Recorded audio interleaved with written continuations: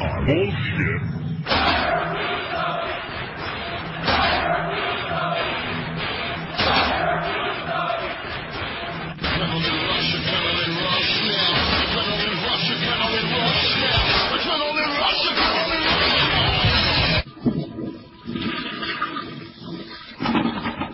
What'd you think of Impact? What a bullshit show this was. There was a really, really good match towards the end that saved this from being a contender for one of the worst impacts I ever saw. It was a bad show. I'll tell you that much. Now, I'm not going to rant and rave about the show today. I'm not going to do that anymore. Why not? I don't see a reason for it. I say the same thing every week. It accomplishes nothing? Say the same thing every week and nothing ever changes. Well, okay, I consider this a positive step. Hopefully this will progress from us not ranting about it to not reviewing it and then finally not watching it. Awesome. Maybe that'll happen someday, but this show was average. This was an average Impact. I've seen better, I've seen worse. Maybe it's just because I made up my mind not to get mad about it, but yeah, it was what it was. A giant reeking pile of shit. I've seen so many worse shows that I can't even call it that. It did start with the Sting dealia, Bob. They actually, the show is called Sting versus the Fans. And the first thing I thought was, the fans love Sting. Yeah. I did watch last week, so I couldn't help notice that everything he said, they cheered. Sting's promo at the end of the show here was just awesome. It was a show written by a man who was wrong. Indeed, yes. And he was trying to prove that he could be right. So, and unlike me, he failed. We'll get to that later. But yes, the show is titled Sting versus the Fans, who love him. Yeah. And then we were told Sting will address the fans, yeah. which he did last week. Yeah, well, yeah. I guess he's doing it again. So we had Kurt and Booker T come out, and Booker, I believe Booker should be the champion just based on being the best-dressed man in this business. I firmly believe that. And they were both in suits. Angle said this is what real-world champions look like, unlike that slob Joe. He called him a disgrace to the championship. Booker said yes, indeed. They said that at the pay-per-view, the two of them were going to battle at it to determine who the next champion would be. So out came Christian, who said he was going to qualify for the title match tonight, and as God is my witness, as stupid as this scramble match bullshit is, at least I know all of the matches on the pay-per-view, and I am usually not very good at this stuff. We've got an ECW scramble, we've got a Raw scramble, we've got a SmackDown scramble, we've got Jericho versus Shawn Michaels, we've got the women's title match for SmackDown with Maurice versus Michelle McCool, and we've got Crime Time versus Cody Rhodes and Ted DiBiase. Voila. With that said, TNA's pay-per-view is next week. I have no goddamn fucking idea when this show started what the main event was. And when Christian came out and said he was going to qualify, I was like, qualify for what? What's the fucking match? It's just another four-way. See, I knew I knew what the main event was. It was Joe defending his belt in a match with a bunch of guys. I forgot how many people were in it. And I can't really blame TNA for this entirely partly because their matches sometimes have 5 guys, sometimes have 4. And now we have all the scramble matches going up with 5. And I thought there were 5 in this match too. Wrong. And I kept thinking in my head, Joe, Booker, Kurt, Christian, there's one missing. Come on, guys. And then I realized, no, I was wrong. I just remember when wrestling main events were the champion against a challenger. No more. And it was very easy. Those are always the biggest drawing matches, too. But so, people still... It doesn't matter. What matters is doing new stuff. I guess so. Christian said this pay-per-view was in his backyard, and I was like, aren't they all? But I guess he was talking about Canada, even though he lives in Florida. So his backyard is actually the Impact Zone. They got in a big brawl. There was a line about Christian said that Booker was worried about losing a spot. And I'm like, what spot? What spot are you losing in what is supposed to be a shoot? I don't understand. So, anyway, they got in a brawl. AJ came down to clear the ring. Kurt challenged him to a tag match. Cornette came out and said no. And then, in something that annoyed me, as is always the case in TNA, Cornette said, the people want to see this match, AJ versus Christian. Therefore, if either of you two guys run in, you are out of this title match. And I just thought, you're in charge, asshole. God bless Jim Cornette, but you're in charge. Why not just say that anybody who ever runs in is just banished? Do that for every match. I mean, don't the fans want to see all the matches? No, apparently only Christian and AJ. I guess they only want to see the big matches. This was bullshit. Not even just the big matches. Only Christian Cage versus AJ Styles. Apparently. No other combination of wrestlers on the roster gets a banishment for interference. So, yes, there's a ton of little things here that annoyed me. That was the biggest one. Cornette, and after he's announced no interference in that match, they then played AJ Styles music. Why? I don't know. I don't know. But because he got a victory. Yes. No run-ins victory. No run-ins victory. Christian was on the ramp and Kurt and Booker were in the ring. So Kurt went out to fight Christian, got his ass kicked. He's a heel, so that's good. And they double-teamed Christian for a while. Then AJ came out and they fought off the heels. Then Cornette came out, and there was so much stuff going on here in this first segment. And then we got another interview. Another interview, you say? That's two. Joe was cutting a promo on Nash, who he hates again this week. And he ranted about Sting, saying that Sting was taking money out of Joe's and the fans' pockets by sitting in the rafters and not wrestling. Now, I don't want to break this down too much, but if this was real, and you got paid per match, for example, and there was another guy that never had any matches, how is this taking money out of your pocket? Well, apparently... Wouldn't it make sense that if he were getting your matches, that would be taking money out of your pocket? Apparently TNA had a job for a guy who sits in rafters. A rafter sitter. And Joe wanted it? And Joe wanted it, or he wanted some young, hard-working chap to get it. He didn't want this established guy to come in, rest on his laurels, and take a job sitting in the rafters from someone else. I see. That's what I got out of this promo. Then we had another Consequences Creed segment. They talked to one of his school teachers. Why, I don't know. They just ran out of people to talk to. Exactly. Let's talk to his third grade teacher. So then we had another interview with Sheikh Bashir. This is now the fourth, I believe. Yes. Cut a promo on her, of course, because everybody has to cut a promo on the interview girl. She might as well be the world champion. So, in fact, more people cut a promo on the interview girl than cut a promo on Joe, who is the world champion. Yes, they do. So, she interviewed him, and he mentioned that he had reached ungodly amounts of success in this country, which I'm still trying to figure out what he was talking about. When and where? He said after 9/11, the Americans took everything away from him. Including his wealth? His comfort? And his family. Yes. So. Did they deport his family after 9/11? What happened? Did they kill them? I don't know. So, maybe they're in Guantanamo. So then he said he was going to take it all back, and he might have to take some civilians down on the way. Right. Now. All right. This is wacky, but the key thing established here, he never mentioned 9/11 by name. He merely mentioned a heinous act committed by men he did not know and had nothing to do with. And then after this act, I could have sworn he said 9/11. He never used that term. But the important thing is he made it clear that he had nothing to do with it. It was not involving him, and others were blaming him for that because of the color of his skin. So, okay? Or his ethnicity, or probably. Ethnicity is a better way to put it. So, then he had a match. Yes. And he came out to this match, and like most wrestlers these days, before his entrance, they played music. Sure. And Sheikh Abdul-Bashir's music starts with, and I'm not making this up, and I swear to God, I could never make this up, it starts with the sound of a plane going down. Yeah. So, apart from the horribly offensive nature of this... This is one of those things that is so offensive. It's not offensive. Comical. It is. It's so... my feelings were not hurt, but all I could think was, Jesus Christ, the balls of these men. It is. Exactly. It is so offensive that it becomes inoffensive. It's so in your face, middle finger, fuck you. Now, that being said, no one I knew died that day.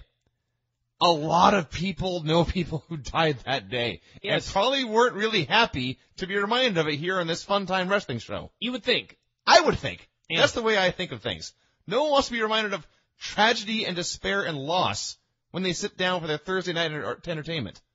That's just my opinion. What was that other thing? There was something else in wrestling. There was like an entrance video. Maybe it was his, actually. Or maybe it was Muhammad Hussein who had the entrance video and like there was an airplane.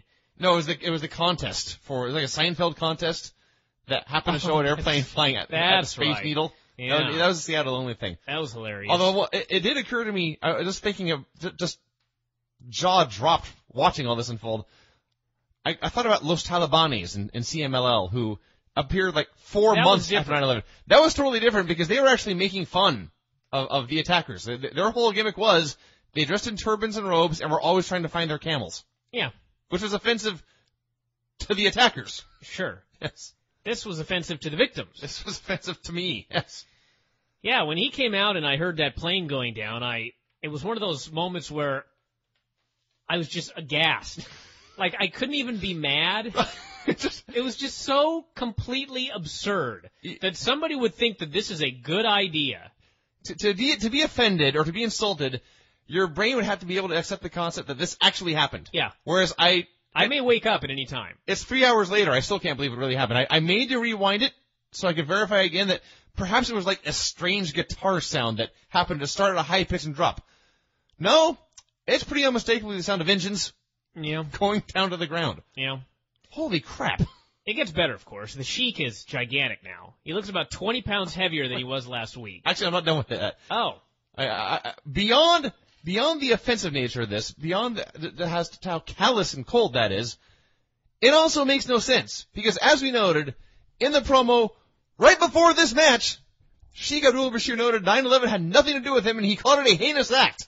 Now he is identifying himself with it. I don't know. This company sucks. Gets better. As noted, 20 pounds heavier. I've worked out many, many years, and I've never put on 20 pounds in a week. Nor have I put on 20 pounds in a week and just been covered with acne. like an armadillo. Like an ankylosaurus his back was. And in a completely unrelated note, remember those TNA drug tests? Kinda. Yeah. Haven't heard about them in a while. They tested a bunch of guys. You want to know what happened? Did everyone pass? No, there were a bunch of people that failed. Oh, really? Yeah. Huh. Then you know what happened? What happened? Show Nothing? went on. Nothing. Literally nothing. They just had drug tests. They went to certain wrestlers and said, well, you failed, and that was it. That is essentially what happened. It would be like if pressure were put on me to drug test you, but nobody actually put on any pressure on me to actually dole out any punishments. And I tested you and you failed, and I just said you failed. Right. So anyway, now let's do the show. That's essentially what happened. So, just thought I'd throw that in there during this Sheik Bashir deal with a fucking plane going down in this godforsaken piece of shit company. So, then it gets better. Consequences Creed, who they just did a bunch of promos about, including talking to his teacher, he gets beat. Seems pretty goddamn stupid. Gets better. So he gets beat because Bashir used the ropes or something like that. And even though there's a fuck finish in every goddamn single match in TNA, this time the babyface cried about it and the ref decided to restart it. At which point, Consequences Creed beat Bashir. So, talk about neither guy getting over. You beat both men. Yes. You now have two losers. You basically had two losers, and one of the losers is going to the pay-per-view to fight for the title. Now, with that said, as utterly horrible as all of this was, they did an angle afterwards where Bashir was angry at the ref and shoved him, and the ref could finally take no more, and he fucking fired up and cleared the ring of Sheik Bashir. This is Shane Sewell, the referee. This was the best thing on Impact in forever. And Shane Sewell looked like the best fucking worker in the entire company. This is the guy who, when I first showed up, I noted that I liked him simply because he looked like Buddy Rogers. And he wrestled like a guy from that era. Yeah. He just big wacky punches. He threw the guy into the ropes, pumped his fists a few times, then hit a giant backdrop. Shane Sewell rules. Shane Sewell should be wrestling every week on this show. Yes, please. And then we went from Shane Sewell to, I'm just going to skip the Nash promo for now since I'm on a roll of good things on this show. Beer Money doing a promo. Hey! This was awesome. Plugged the video game, jumped up and down, slapped hands, whacked each other on the ass, and it was all great until the Shane Abyss, whatever the fuck the Brotherhood's name is, showed up. And here's what I'm waiting for. I want the Prince Justice Brotherhood on Karen's angle, because I think the universe would just collapse. You think a black hole would erupt? I do. I think a black hole would erupt in the middle of the Impact Zone and suck all of TNA into it, and we'd be done with this place. Huzzah! My exact notes here read, beer money, yay! Geeks, boo! I was so happy when beer money was out. And as noted, they were so happy about their video game, and they were, in fact, slapping each other on the ass. And then James Storm stopped and said, wait a minute.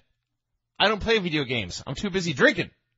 And Rude tried to explain to him that because they're in a video game, they get more money, so they can buy more beer. And then they're happy again. And I was all like, yay! And then in came the clown show. I just got angry. Yeah. How dare they ruin beer money's party? Yeah. Anyway, we had the Nash promo, and it was dorky. We basically, they interviewed Nash, and they said, why did you slap Samoa Joe last week? Or what did you do there? And Nash explained that he slapped Joe to try to motivate him. Right. Now, for those of you that don't watch Impact, upon hearing a man saying that he slapped a man to motivate him, you might think, okay, that makes sense. Well, if you have watched the show, you might recall that Joe was doing commentary last week, and Nash was having the match. Yes. Nash left the ring to go slap Joe in the commentary booth to motivate him, apparently to do better commentary. Sure. I have no other explanation. This was lame. This was lame. All I could think is, it's like watching a guy and a girl who you're friends with both of them, and they break up and they get back together, and they break up, they get back together, and you just don't care anymore. You just don't want to hear about it anymore, and that's Joe and Nash. Yeah. They're two lovers who keep breaking up and getting back together, and I just don't care about it anymore. We had Kip James and the Beautiful People doing a promo. Basically, Taylor and Angelina Love are going to have a beauty pageant next week, and I can't wait. That actually is going to be awesome. Yeah. And it's the perfect, logical, rational way to stretch an angle throughout the show. They explained there would be a talent contest, there would be an evening gown competition, and there would be a swimsuit final. So everything about that is a great idea, and I applaud that. Now, to this point in the show, if I am counting correctly, we had 8 promos, and 1 match. And the match was all about the angle at the end anyway. Yeah. This show sucks. Yeah, well, what the hell can you do? I guess you can talk about the next match. No, I got an idea. Do you now? Are you adjusting equipment on the fly? No. I'm going to try something here after the Impact report. Since we don't have the drop board, I have a new idea for a gimmick. Oh, boy. I cannot wait. All right. We had Beer Money against Shark Boy and Super Eric. Short. It was fine. Hernandez ran in afterwards to clear the ring, then Homicide made his return with an eye patch, and that was that. And that was, by the way, as exciting as Homicide's big return was. He walked in. Yeah. He had an eye patch. I would guess that most people that watch this show didn't even realize he was gone. No. And if you didn't watch the show regularly and you watched this one, you certainly had no idea he was gone. He was just a guy who just has an eye patch now. Yeehaw. And the gimmick was, you see, it was supposed to be Curry Man in this match for one of the 2 guys on his team, but he never came out when they played his music. That's because Christy Hemme said she wanted to fuck him. And they were in the backstage about to do the deed. And a minute later, we saw Lance Hoyt and Jimmy Rave beating him up, and then his team lost anyway. Sucks to be him. Just a mess of television. Just a wretched mess. Then we had Abyss coming out for a match. Team 3D came out and said that he'd offered a challenge to anybody next week, and What a babyface, by the way. The first girl who says she wants to sleep with him, he has to leave his job to follow her out to the parking lot. Sure. And then he gets beat up. Vince, if Christy Hemme offered to fuck you. I'm not a babyface. I see. I am not respectable. I see. So, anyway, Abyss came out for a match. And, like I said, Team 3D came out and they said they were there to accept the challenge on behalf of Johnny Devine. And my question is, why did Abyss come out if he didn't know there was going to be a match? What was he coming out for? They mentioned something about him making an open challenge at some point. Last week. Sure. So he just came out and he figured somebody would accept? I guess. All right, anyway. That's so they beat him up, and then Matt Morgan hit the ring, made the save, and that was that. And there was no finish to this here, no rules, anything goes street fight match. Sure. Of course not. Well, there's no rules, so why does there need to be an end? I guess a finish. In a strange way that actually makes a little sense. God, this show sucks. ODB faced Raisha Saeed. They said Kong was barred from ringside this evening, which, again, I have 2 things to ask about this. First off, if you can bar people from ringside for one night because you don't want them to interfere in a match, why not bar everybody from ringside for every match? Because Why would you want people to run in for any match? Because sometimes, Brian, you want interference. All right, but now the second question. Let's look at this a different way, Vince. Let's say that you were in UFC. Sounds like a horrible idea, but okay. All right. And let's say that Brock Lesnar was also in UFC. Sure. Now let's say that you are a heel and Brock Lesnar is a babyface. Which is pretty much how it would go down. Yes, okay. All right. Now let's say that you as a heel were in the ring beating up Amir Sadola, for example. Okay. And Brock Lesnar ran down to make the save and just beat the piss out of you. And they had to drag him off, and a bunch of geeks came down and that sort of thing. Mm-hmm. Now, let's say that Brock had a match the next week. Okay. Would they need to bar you from ringside? No. Why would Awesome Kong be barred from ringside in an ODB match? ODB ran in last week and beat the shit out of Awesome Kong, and Kong showed fear for the first time ever. So why would Kong be barred from ringside in an ODB match? Why would she be barred from the woman she is afraid of? I don't get it. They probably said, Kong, we are barring you for this match. And she said, thank you. Now ODB won't kill me. Maybe. So they had a match, and ODB won, and then she tried to take the mask off for about 10 minutes. The match itself was fine. And then the babyface pounced on the helpless villain and tried to tear her mask off. Dawn West noted that she wears this mask to do her religion or custom, but, and I quote, we all want to see what she looks like. Yeah. I don't care what Raisha Society looks like. And it's not because I know she's cheerleader Melissa and I've seen her. I don't care what she looks like. At all. Well, Dawn West does. Dawn West apparently has a mystery. He can't trust anyone if he can't see their face. But does he also want to know what Shark Boy looks like? Maybe. Does he want to know what Super Eric looks like? And then Awesome Kong hit the ring. I'll bet he does, actually. Awesome Kong hit the ring. Ringside, in fact, which he was barred from. And there was a big brawl. They laid out ODB with a chair or something. And then Roxy tried to make the save, and she ended up getting killed and took an awesome bomb onto a chair, which looked like it sucked. And then they finally sent out security about 4 minutes after this brawl started. No, much longer than that. The brawl broke out. In fact, first, let's break down the whole thing. There was a match. It was not a terribly long match. By Impact standards, it was one of the long ones, probably 3 or 4 minutes. Then ODB went for this damn scarf for like 2 minutes, maybe 3. Then Kong came out and beat her up for like a minute. Then there was a commercial break. Yeah. 5 minutes of apparently just Kong killing ODB. Then there was a minute or two of Kong beating ODB some more. Then Roxy came out. They fought for another minute or two, and finally, security came in. It took them seriously, that if you add all that up, I'm sure it's 12 to 15 minutes there before security got involved. Meanwhile, earlier in the show, you will recall there was a segment with Beer Money and the Prince Justice Brotherhood. When that got physical, there was a squad of security guys literally one step off camera. If the camera had panned 5 degrees to the right, you would have seen the security standing right there. So that fight got broken up in one shove. This fight lasted 15 minutes. Of course. Why? Because it's TNA. There's no reason. There is no reason. Because it's TNA. Because it's TNA. I'll tell you why. This is what these people don't understand. The reason the women are so over is because they're different than all the rest of the bullshit. Now they've become the bullshit. Do we really need 20 minutes of ODB and Roxy and Awesome Kong and Raisha? The answer is no. Nothing can survive God long in bless this company them. without the taint of suck being applied to it. Then we had AJ doing a crazed interview. You know, I have to bring this up. You're skipping a segment. I know you don't want to talk about it. I don't even. But you can't pretend it didn't happen. ODB went into a a bathroom, and what you think happened in there, and we had to watch it. I didn't. I fast-forwarded it. I could take no more. It's still part of the show. AJ did a crazed interview about how he was on the road all the time, away from his kids, having to constantly get MRIs and such, and meanwhile Sting was at home doing nothing. Apparently this was supposed to make Sting a heel.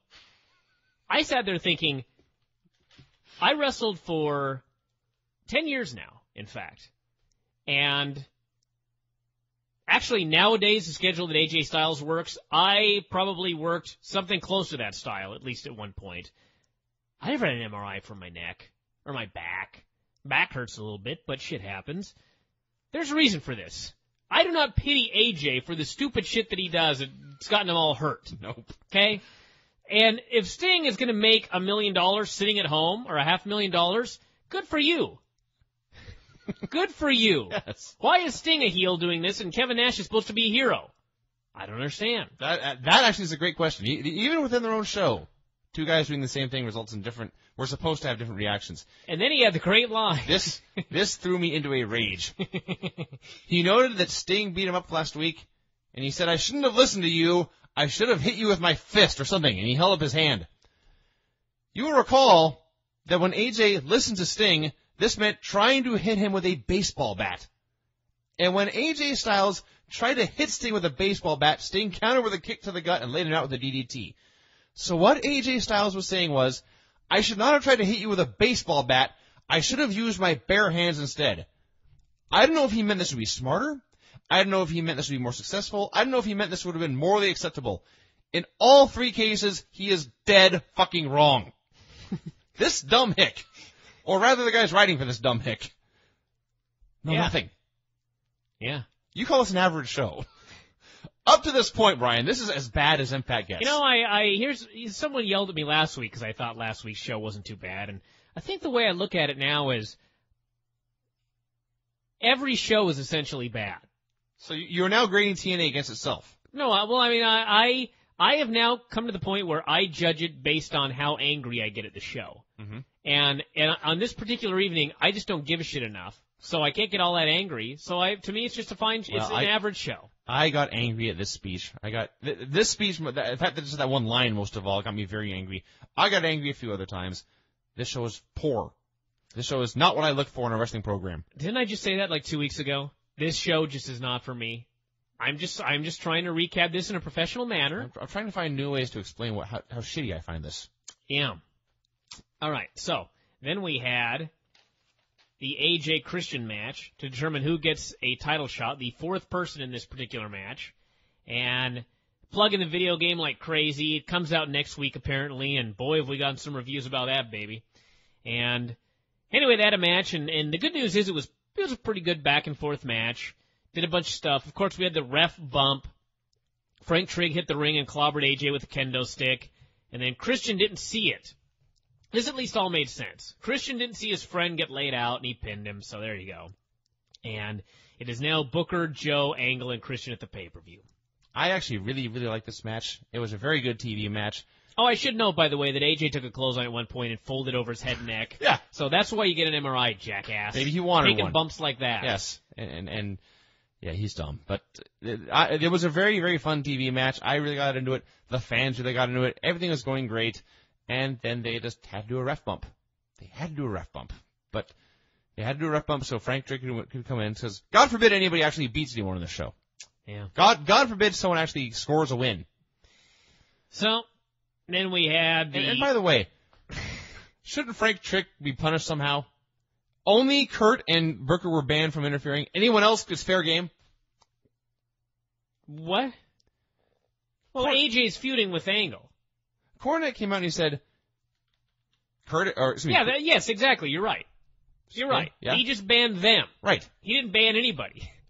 Why not? Because he's a fucking idiot. Because it's TNA. There you go. I can't even get mad at all of this shit. So, let's, We're not done yet. I'm looking up something right here. But I can't find it. Talk a little bit about the Sting promo so I can look around. Sting came out for a promo. He acknowledged that last week the fans cheered everything he said. And he said that surprised him. He said it caught him off guard. Which is proof that whoever wrote this line was in fact surprised the fans cheered him. Which is proof that whoever wrote this line is an idiot. A retard. A simpleton. A fool. He told the fans that they wanted respect back in wrestling just like he did. And he told the fans that without them, there's no TNA, there's no Sting, there's no wrestling. So, Sting got back to the fans' good graces here and he put the fans over. However, Sting noted, there's a percentage of fans who wanted to see Booker T wanted to see Samoa Joe kill Booker T when Booker T was helpless. And there was a percentage of fans who wanted AJ Styles to kill Kurt Angle when he was helpless. And meanwhile, here, by the way, there's also a loud chant of Samoa Joe sucks. No, there's Sloppy Joe. And there's also Sloppy Joe. So, blooms off that rose, everybody. So, yes, so then he noted that even last week there was a percentage of fans who wanted to see AJ Styles hit him with a bat. A bat. And he said the fans should be part of the show, and what do you say? He said fans are a part of the show, and fans should be a part of the show, but there was a percentage, he kept using that term, that wanted to be the show. And before he could say anything more, Joe came out. Joe came out through the crowd. He called out Sting, and Sting basically gave him the same offer that he gave AJ. He said, here, I'm going to hand you my bat, and I'm going to turn around and go ahead and hit me. And Joe took the bat, and he said, Sting, I don't need this bat. And he threw the bat away, because he was going to fight Sting like a man, like a hero. And then I forget what Joe said, but he pulled out a club. I don't need this. He said, I don't need this bat, and then he revealed a club. He revealed a different weapon. Yeah. So, he's not a hero. He's a villain with particular tastes. Sure. And it's not even like, they're both blunt objects. Somehow, his police baton, or whatever the fuck that is, somehow that is greatly different than Sting's black baseball bat. Somehow, the baton is good and the bat is evil. That is how this feud is coming down to. Which of these inanimate objects is more evil? Yeah. So there you go, everybody. So that's Impact. Actually, there's more. Kevin Nash came out. He told Joe, hey, stupid, be a hero. Fight man on man for once. And as Joe was distracted, Sting hit him, and then the DVR stopped. Thank Christ. So actually, yeah, we don't know if the people booed Sting or not this week, because the DVR ended right as he hit him. So somebody post on the board, did the fans boo Sting after he hit Joe with the bat, or did they cheer him? Which I expect that they did. Well, from what we saw, he hit him with a bat. Yeah. He was unarmed. Oh, really? Yeah. He just hit him. We did not see it. He may have picked up the bat later, but what we saw he was... did pick up the bat. I saw him pick up the bat. Yeah. I see. As soon as Joe got a thing out and Nash came out, he reached down and got the bat. I missed So that. he did have the bat. I was wrong. Okay. There you go. This show sucks. It was not very good. To the back! All right, what we're going to do now, I've got a special guest that's about to be on the show, Jeremy Warnick. Some of you may recognize the name. He does columns on the front page covering boxing, and he was at E3 this year, credentialed, I believe, through the Figure 4 Empire, believe it or not. And he has all of the scoops on the TNA video game. Wow. We are going to get him on the line here. He sent me an email last week when we were trying to have some entertainment here on the show, and we were trying to prank call different places. He sent me an email and he said, next time you instead of shut up. He said, next time, instead of prank calling, why don't you call me? And he added, I'm not entertaining, but I am Jewish. And I figured, well, we haven't had Brent here on the show for quite a while, so. I don't even know what that means, just makes me laugh. Yeah. So, yeah. I watched a lot of Daily Show. So, pretty much any Jewish humor just immediately hits me like a lightning bolt in my laugh. But I'm not entertaining, but I am Jewish. That's comedy right there. So let's get him on the line, and we'll see how this thing goes right here. So let's dial him up. And we have got young Jeremy on the line. Jeremy, how you doing? Young, dude, I'm 27. That's younger than both of us. Very young, actually, yes. Yes. I remember 27, the glory days of 27. Now, Jeremy, we introduced you briefly wrestling. as the man responsible for the boxing recaps on the front page, and the man who went to E3 on behalf of the Empire this year. And any other bio notes you'd like to tell the people? I don't think so. Should there be? I don't know. What else do you do, Jeremy, on the website? Is that your main? Do you have a The official nickname? title is Boxing and Video Game Correspondent. Okay, perfect. Now, of course, you went to E3 this year, and Yes, I did. The Electronics Entertainment Expo, for those who, unlike Brian, don't know anything about video games. Well, they changed it now. Now it's the E3 Media and Business Summit. I stand corrected. See, so Vinny's also a They dumbass. kicked out the public, basically. Now we. Yeah, they did kick out the public because I talked to someone who was there. Well, I met another event. He apparently got there because he was a few years ago because he was the assistant manager at an EV Games. Wow. Now there was quite a couple of hoops to jump through to get credential. Is that correct? There were many hoops. Now, when you finally got in there, obviously the main topic of discussion tonight is the TNA video game, and Correct. of course that video game allegedly came out this week. I don't know. Apparently you ordered one off Amazon and you still have not received it yet. Is that correct? They sent me an email that it shipped today. I will have it Monday. All right. Now you've already played it though, correct? I played a pretty thorough demo at E3. Yeah, All right. So give us a scoop on the TNA video game. it's not good. What's wrong with it? Hey, explain this to a man like me who doesn't play video games, and then kind of explain it to a man like Vinny who does. Have you ever played a video game, Brian? I have not played a video game since about the 8th grade. Okay. Did you play a wrestling video game with, like, say, a referee? I played pro wrestling, but I don't remember if it had a referee or not. Actually, it did in like 1986. It was Okay. awesome. Yes, I remember pro wrestling with, like, the Amazon. I didn't play that one. You were You not should, actually. It's cool. You may not You're have not that old. You may not have You're been born young. yet, but Yeah. okay, go Well, on. I had the first one I had was the first ones I had were on the Super Nintendo. I don't even think they had Super Nintendos No, when I was playing. this predated the Super Nintendo. I played the NES. Yes. Yeah. I had an NES, but I didn't have a wrestling game for the NES. Well, that game's worth looking up sometimes. Yes. Look up pro wrestling one of these days. But the point being, that game did in fact have a referee, and it came out approximately 20-some years ago. Yes. This game does not have a referee. And why is that? Incompetence? They said time was the issue. I think the issue is I don't think they put in the. I'll give them credit for saying time. I think they didn't get the hardware up to the ability to put enough people on screen at the same time. I have not seen a final build of the game, but I'm suspecting that you can't get more than four players on screen at one time. So you mean four? I don't know that for sure, but that's my guess. So when you played the game, there were never more than 4 characters on the screen at any one time. They never let me have more than 2 players on the screen, but they never said there could be more than 4. I see. Now the other issue. So that would be so. If you added a referee, you would have to figure out how to make a referee work with 4 other players.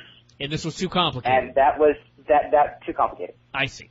Now. And the game I had back to the Super Nintendo, which was the first one I bought, had 6. 6 in and a the Royal referee. Rumble. No, it was 6 when there was no referee, but 4 with a referee when you did the Survivor Series match. You just changed guys out on the apron. I see. Now the other issue is apparently in this video game there are no rope breaks, for example. Yes. Now why is that? I don't know. The developer I talked to didn't know what rope breaks were. A clue. The developer Yes. had never heard of rope breaks.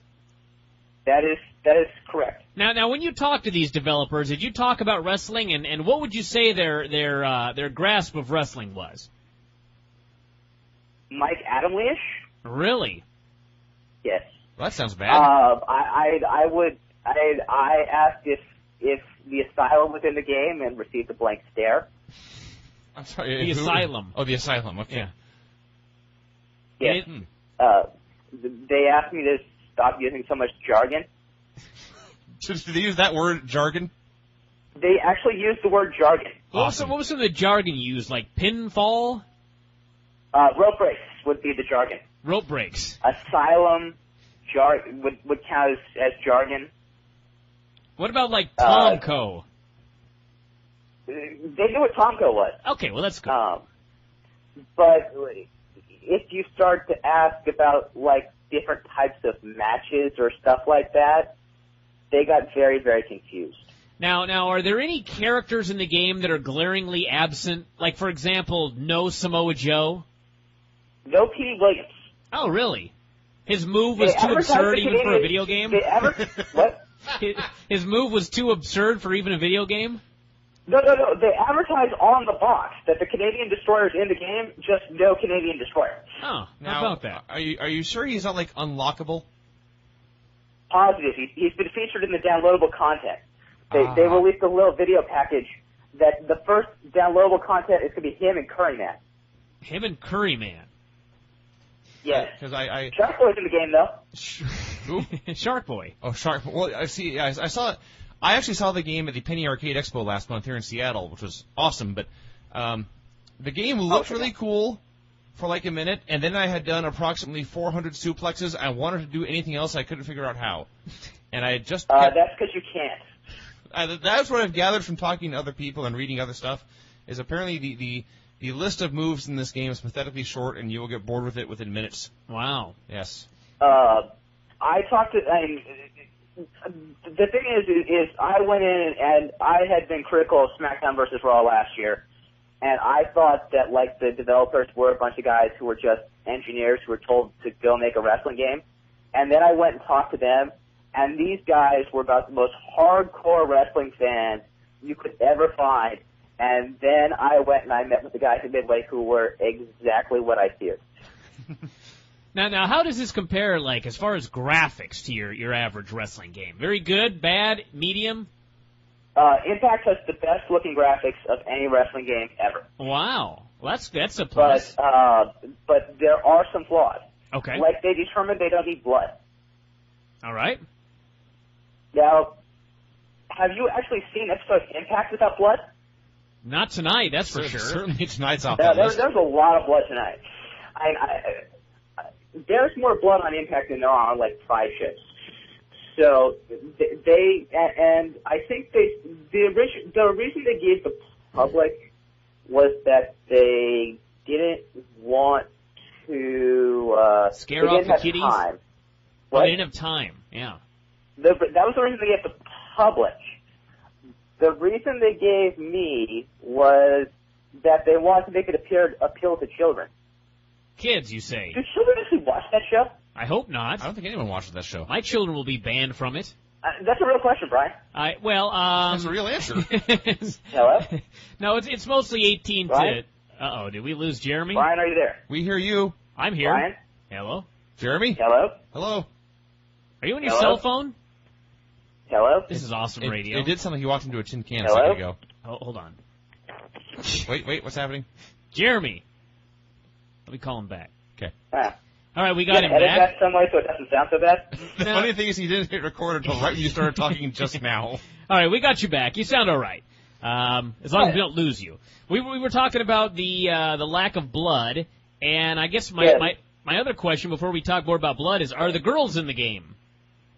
Only Christy Hemme, and she doesn't wrestle. She's available in backstage vignettes and in like loading screens to give you advice on how to wrestle better.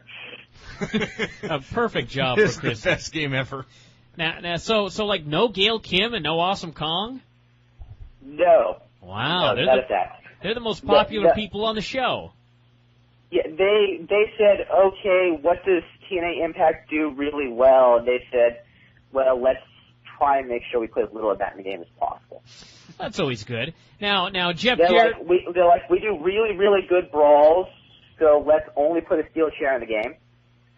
And again, that game I had back on the Super Nintendo had a steel chair and the ring bell, and rope breaks, and a referee.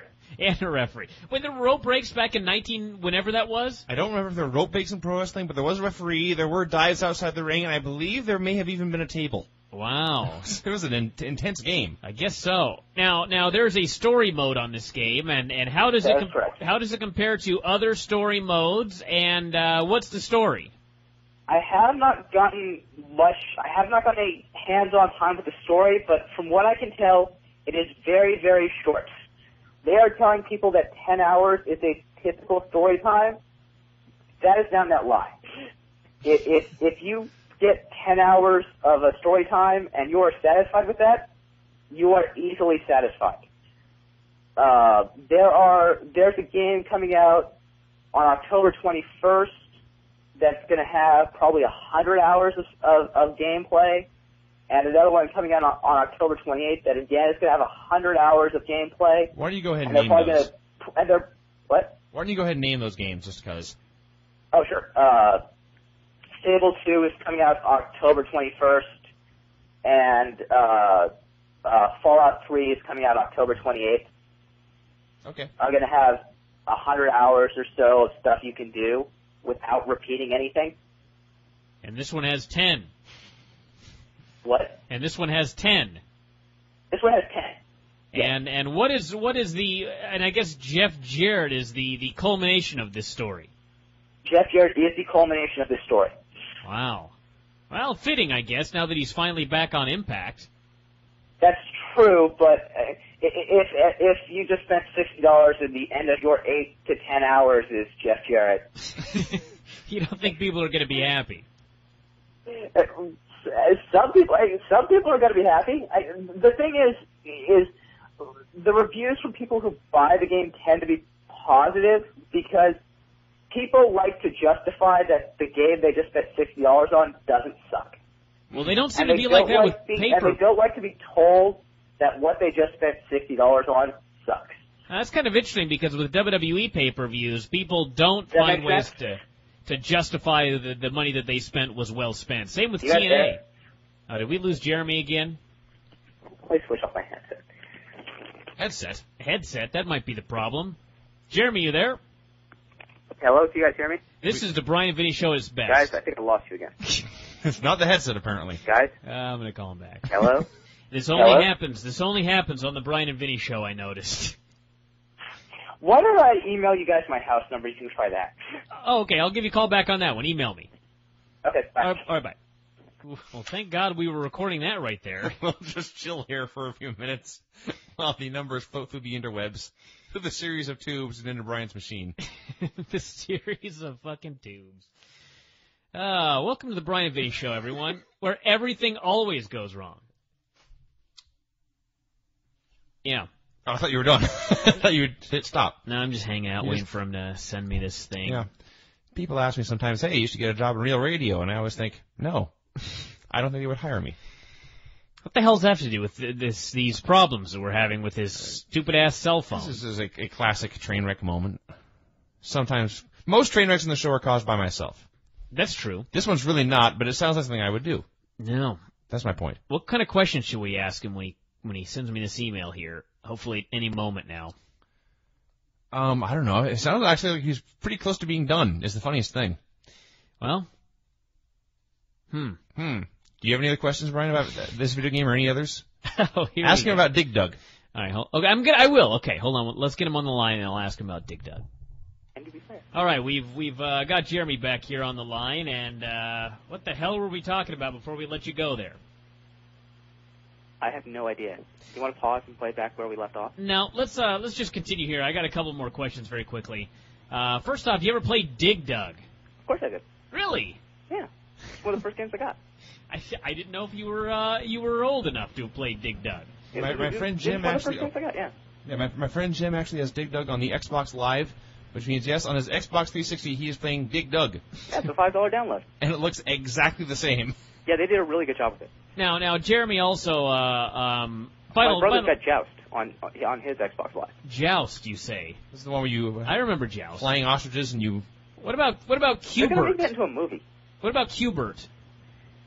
I remember Q*bert. I did play Q*bert. I don't have it on my Xbox. They don't have it out on Xbox, but yes, I did play it. I played Q*bert on my aunt's ColecoVision. All right, enough geeking out here.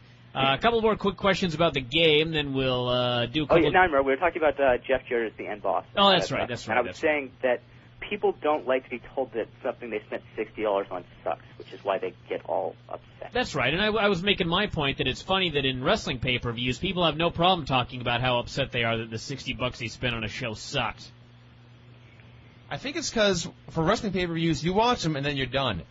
When you buy a video game, you play for 3 hours, even if it sucks, you're pretty much committed to playing this a lot more. That's true. So it's not so much justifying the money you have spent, it's just justifying the time you are going to spend.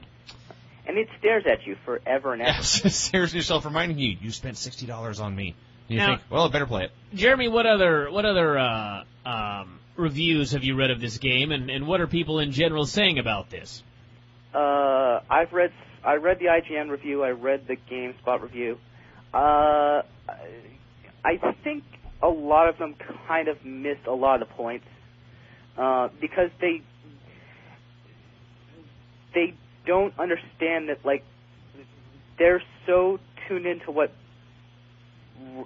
video games are that they don't realize that pro wrestling has its own special logic that should fit into what a video game is. Except in TNA. Well, yes, but it still should. But the rules should still apply because, like, this is what's hard to explain is that good video games have logic that applies to them, and if the logic is good throughout, you don't sit there and go, wait, that makes no sense. Sure. Like, the TNA game starts out, from what I understand, LAX beats you up in the impact zone and dumps you in Tijuana. Where you have been given a new identity and amnesia. Yeah. Correct. Now, can you think of some issues with why being beat up in the impact zone and you would end up in Tijuana? Well, it's very far away. Long car trip? I don't know about you, but if I'm beating someone up, I'm not taking them on a 3-day road trip. Especially to Tijuana. No. Well, maybe they're just going to Tijuana anyway, and they just dropped you off while they were there. How about the fact that none of them are from Tijuana? Yeah, that was also my other point. And also, if I'm being sued by, I don't know, people for being discriminatory towards Latinos, I would probably have, like, Petey Williams beat him up instead and dump him outside, like, a brothel in, like, Windsor. Brothel in Windsor, you say? Oh, I'm just saying, if I'm being sued for being discriminatory against Latinos, I'm not opening my game with the only 2 Latinos on my roster beating up the protagonist. Sure, and dumping him in Tijuana. Yes. And dumping him in Tijuana. Despite the fact one of them lives in Brooklyn and the other one lives in, I think, Houston. Sure. And they admit that and it says that on their bio on the website. Awesome. Well, they've done fine job. It's a lot cheaper to fly to Windsor than it is to fly to Tijuana. That's true. Now, I guess to conclude here, what are your thoughts on how this is all going to pan out? Do you think the game is going to be a success, a failure? Is there going to be another game? What's going to happen here? I think they closed the studio that developed this one because it was over budget, it missed its deadline, and it was pretty crappy. And we're off to a fine start. Yeah. Yes. So I think that may give it a shot of existing for one more year because they'll just say, well, it was all those old guys' fault. Because I did some math, I talked to some other people, and we figured this game needs to sell about 600,000 copies at full price to break even. Now, I guess one of the recent observers said that TNA's in 900,000 homes watch TNA. That's so a very unfriendly math. If 2/3 of their viewers go buy the game? What do they say? They're expecting 10% of the people that buy the WWE games to try the SmackDown game? Something like that. I don't have high hopes for that one happening. Well, the thing is TNA has always operated under this idea that their fans will behave like WWE fans, or that, like, wrestling fans are wrestling fans, and that's never, ever been true, and that's why the company has never, ever succeeded. That's because one of the reasons. Their fans are not, because wrestling fans aren't wrestling fans. Vince McMahon has made them WWE fans. That's true, yeah. And they don't behave like any model would because it's not. TNA thinks their fans will do one thing, and I think their booking partly shows that they think they will do something, and they don't understand boosting? the marketplace. Yes. So this is another thing where it's kind of a money mark situation where, well, WWE has a video game, we should have a video game, not realizing there's not a population to support the video game. Well, they'll still make a little bit of money off of it, and if it fails, Midway fails, correct? It's not like the money's being taken out of TNA's ass if they don't sell 600,000. True, but if the game doesn't survive, there's no future royalty checks. They ain't getting another game. Right. I see. And I see. they would. I'm not sure how long their licensing agreement is for, but Midway has the right to just up and cancel the deal. So should Midway choose to do that, they're back at square one again, and they're 3 or 4 years behind. Well, and they've also now just poisoned the market to say, because if I just bought this TNA game and it was absolutely the worst thing I've ever played, and why am I in a few years going to say, well, there's this new TNA game that looks really good, and they marketed it really well again. Why do I believe it this time is going to be really good? Yeah. So what they've done is you've lost the goodwill of the people, and you've also, when you have, because this has gotten more, I'd say more people know about this than know about their actual product. That's sad. You and Dave know about this, and you guys didn't know about their actual pay-per-view. Yeah. Their pay-per-view, what they announced, 4 matches tonight? Something like that, yeah. And the video game is more interesting. Well, a quick recap just before we go here of what I actually saw at the PAC show in Seattle. They had an entire great hall in the convention center booked off just for the exhibitors, just thousands and thousands of square feet of space, and there was a big giant thing for Guitar Hero World Tour and a giant thing for Rock Band 2 with an hour-long wait, and World of Warcraft and Fallout 3. There's just stuff everywhere. And then way back in the corner, way back against the far wall, was one TV. There's like a 14-inch monitor with TNA Impact. I never saw a line of more than 4 people for that. It was right next to 3 machines with Mortal Kombat versus DC Universe, for which the lines were stretching back. So this game's doomed. Oh, this is actually a good one. The Mortal Kombat versus DC Universe is actually pretty good. But I was at the Midway booth and playing it because the Midway booth was a clusterfuck. They're never having me back anyway.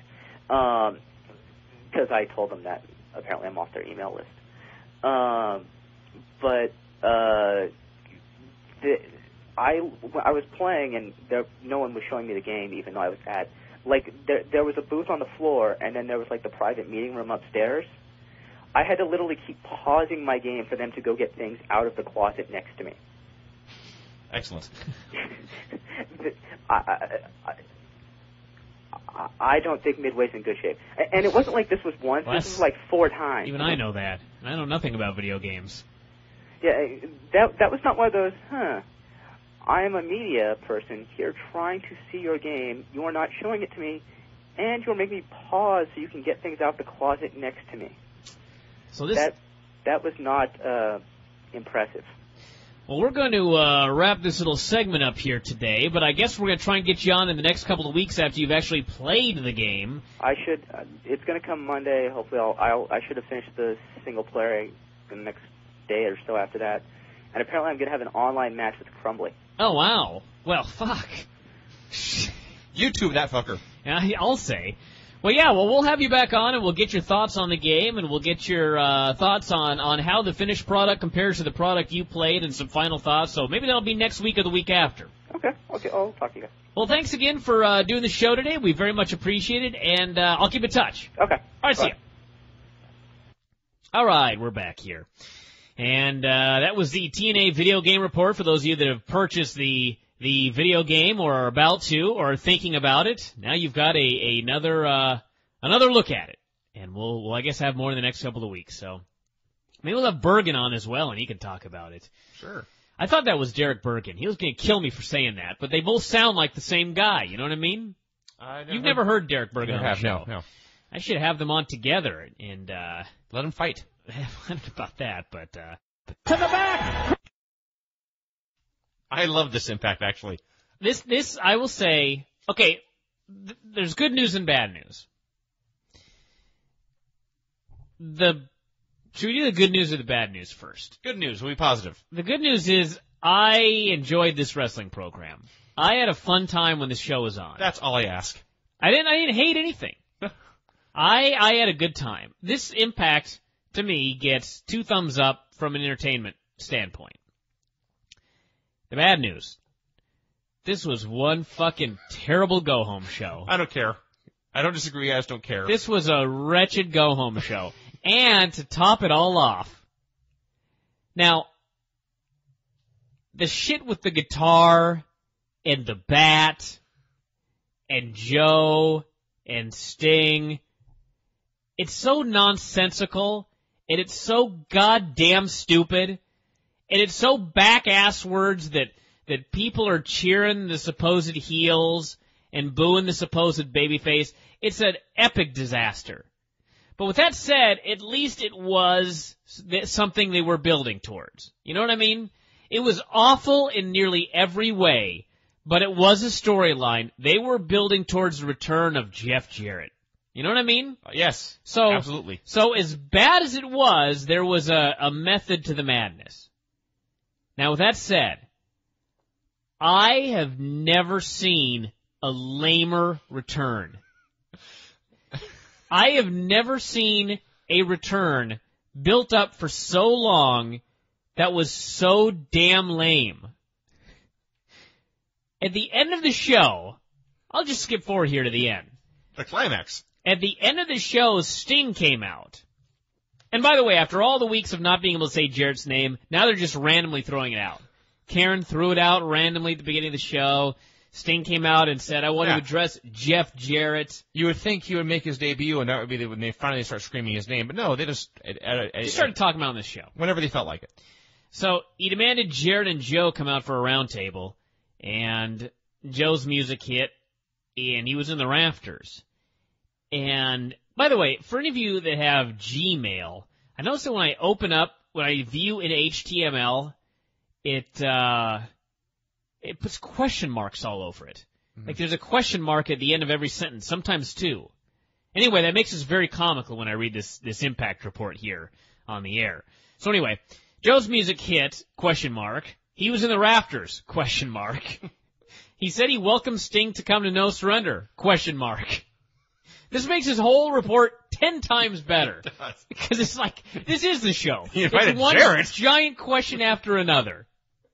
So anyway. Rafters. Joe said, I'll be there. Oh, Joe said something, this, that, and the other thing. He said, I'll be at the pay-per-view, and I won't be alone. I won't be coming alone, he said. And suddenly, Jarrett's music hit, and he appeared above the TNA set, and fireworks went off. There were lasers and smoke. The lame fireworks that we see on all of these TNA shows went off, and Jeff Jarrett was just like standing there. Hi! And he raised his guitar in the air, and he stood there, and his music played for like 15 seconds, maybe. And of course, the director's a fucking jackass moron. So we got a really, really far away shot, then a really close one, then far away, then farther away, then close and far away, all in succession. So you didn't get one good chance to say, hey, is this really Jeff Jarrett or is this like a fucking Vampiro with a guitar or some such shit?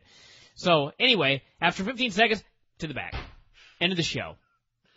They did find time somewhere there to get a shot of Sting just kind of going, well, okay. Was this not the lamest thing you've ever seen? It was high on the list. It was so lame, it was hilarious. Like, all this time, it was like if WWE was doing a parody of TNA, and so they had a guy play Jeff Jarrett and make his big return. They couldn't have done it this lame. I don't think... Between the shitty fireworks, and the brevity of the situation, and the million goofy shots of it, just high lameness. I don't think when Steve Austin makes his annual cameos in WWE, they don't mention his name, play his music, have him walk out on the ramp amid smoke and lasers, and then have the show end right there. I'm pretty sure something else happens. Or even if he just comes out and basks in the cheers, it's something. Amazingly shitty. It's just Jarrett just standing there in, like, acid-washed jeans and this ugly shirt. Just a hick. No one could want to buy this show that's not an avid TNA buyer. Well, no. Well, duh. I mean, as lame as it sounds to buy the pay-per-view because you want to see Jarrett, if you did, you have now seen him. You've now seen him. He is back. He's back. Yippee. And he's going to be at the pay-per-view, but not wrestling. He's going to be there, too. I saw him here free.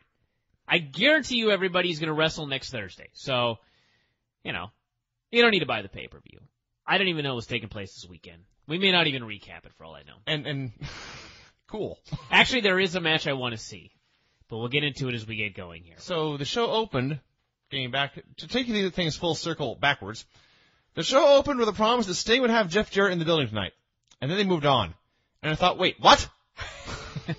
They have been building up to this return for like 2-3 months now. First of all, it's retarded that his return is not at the pay-per-view. His return is at this show. Second of all, they didn't mention this even last week. So if you wanted to watch Jarrett, you wouldn't have known last week and had a week to hear about it from your friends. No. If you wanted to see Jarrett, you had to tune in at the beginning of the show or you missed him. Yeah. So his appearance on the show couldn't even have added any viewers. No. Dumb! And then, as I was walking around getting stuff for the show, they were recapping what had gone down, and that the James Earl Jones guy says the last qualifier for 4 Ways to Glory was named. And I looked up and Frank Trigg was on TV. I went, wait, Frank Trigg qualified for 4 Ways to Glory? What the hell? Yeah. This is a poor video in every respect. So, you notice, by the way, how WWE does a video for the fucking Scramble, which sucked, and you watch the video and you're like, wow, that looks awesome. TNA does their videos and you don't give a shit. You don't know what's going on. And they hired the James Earl Jones guy away from WWE. Well, he is. That's not. I don't blame him. He has a job. I do. I'll tell you why. Because he was. I have this feeling he's very much like Vince Russo. In WWE, he was probably edited. He probably had all of these wacky fucking ideas. You mean David Sahadi or? Yeah, Dave Sahadi. Okay, I was talking about the guy who does the voiceovers. That's Dave Sahadi. Oh, I thought they were different people. No. Well, So okay, anyway. go ahead. So, I'm sure that he probably had all these wacky goofball ideas and they shot him down. And now he's in TNA, and like Vince Russo, he's doing every wacky idea they wouldn't let him do. He's got his weird poetry. He's got, everything has to be dramatic, even stuff that's retarded. And the Nexus of Humanity? The Nexus of Humanity? What the hell does that even mean? I don't know what that means. TNA is a Nexus of Humanity. So, like, we're going to evolve and eventually achieve TNA. Or kill me. Well, if we're like, I will not procreate. I believe Nexus means like crossroads. So when we get to TNA, we will either evolve, devolve, or die. Well, devolve is the answer. All right, so anyway, Joe came out and said he didn't care. He said he didn't care as he was ranting and raving and screaming with a great deal of passion. Said he wasn't leaving tonight unless he got Sting's head on the platter. I think Sting's head, somebody's head.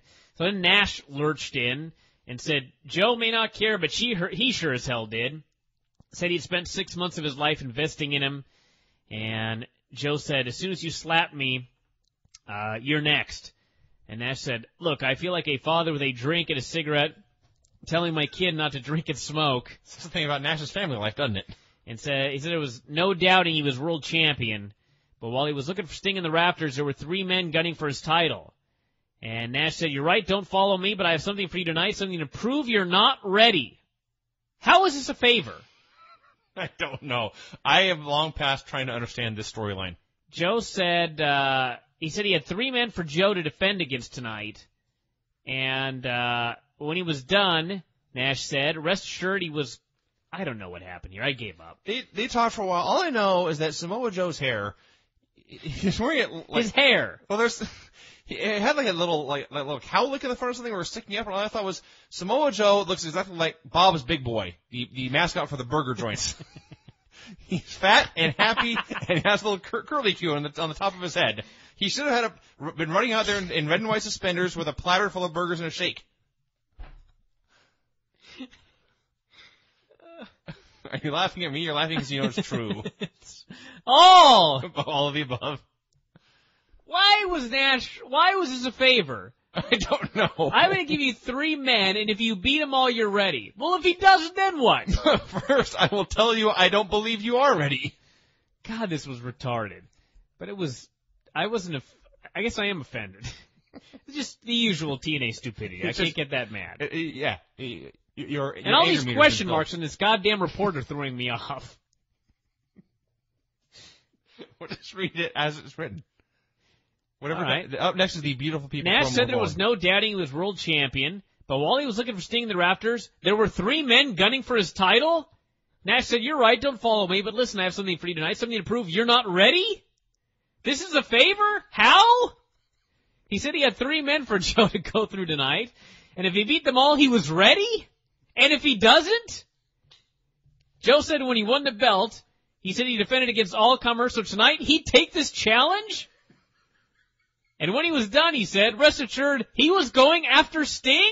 Are you sure you didn't just type stream of consciousness? Well, I always do. Actually, put these in question form. The blonde interviewed the beautiful people about the beauty pageant tonight? Angelina said this was the first annual pageant? I can't wait?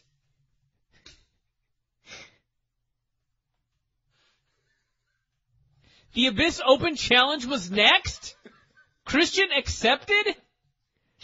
Okay. Why would he do this 3 days before a world title shot in his hometown? Guess he's a fighting babyface? These are all actually real questions.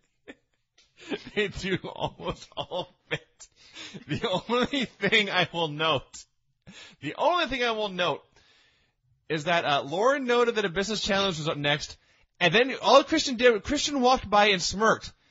And I thought, if this was any other company in the world, Christian would accept a business challenge. I fully expected someone else to come out here. Yeah. But it was Abyss versus Christian.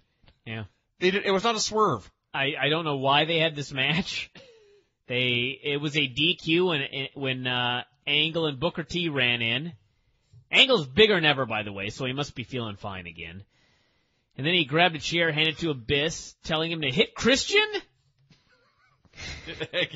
Go ahead.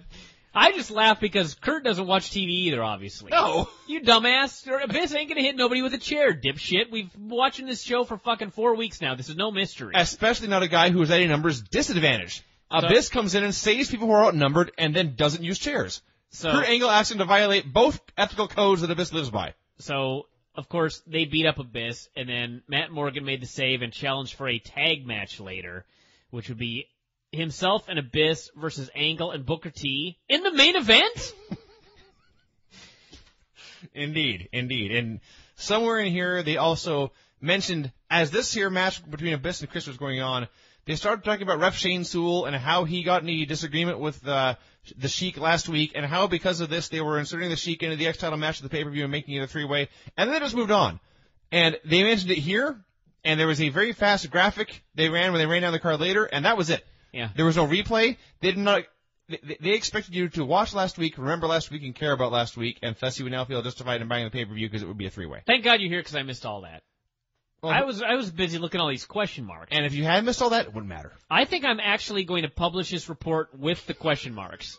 It makes it so much better.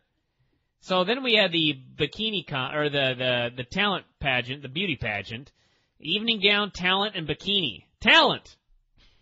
So Borash called out the Prince Justice Brotherhood as judges. First one was evening gown. Angelina went first, pranced around the ring. Don was actually calling it straight, which made it even better. He said in a muted tone, Angelina Love showing incredible grace and poise. And there's this like a 3-second pause and Janae compared him to Donald Trump. So then Taylor went, and Curry voted for Angelina. Sharky said Taylor, and Super Eric was a tiebreaker and said Taylor won. And then apparently the rest came later. So that disappointed me, but this was fun. No, I actually wanted it to be this way, so it would be a running theme throughout the show. I see. So it would be something to look forward to and something to build up over the course of 2 hours. So I was happy with that part. The Geek Squad came out to be the judges. Don West said they would be excellent judges because they are all about what's right. And the theme of the show was that Curry was just smitten with Angelina and just voted for her and everything anyway. But I also like when they sat down at the table, they had a judges table, and they had little placards with their names on them. Super Eric, Shark Boy, Curry Man. Mm-hmm. Perhaps something drastically bad would have happened if they had sat in the wrong chair. But regardless, this is all kinds of fun. I especially like Angelina Love, who was a beautiful woman walking around in her evening gown. And all I could think was, we need more beauty queens with shoulder tattoos.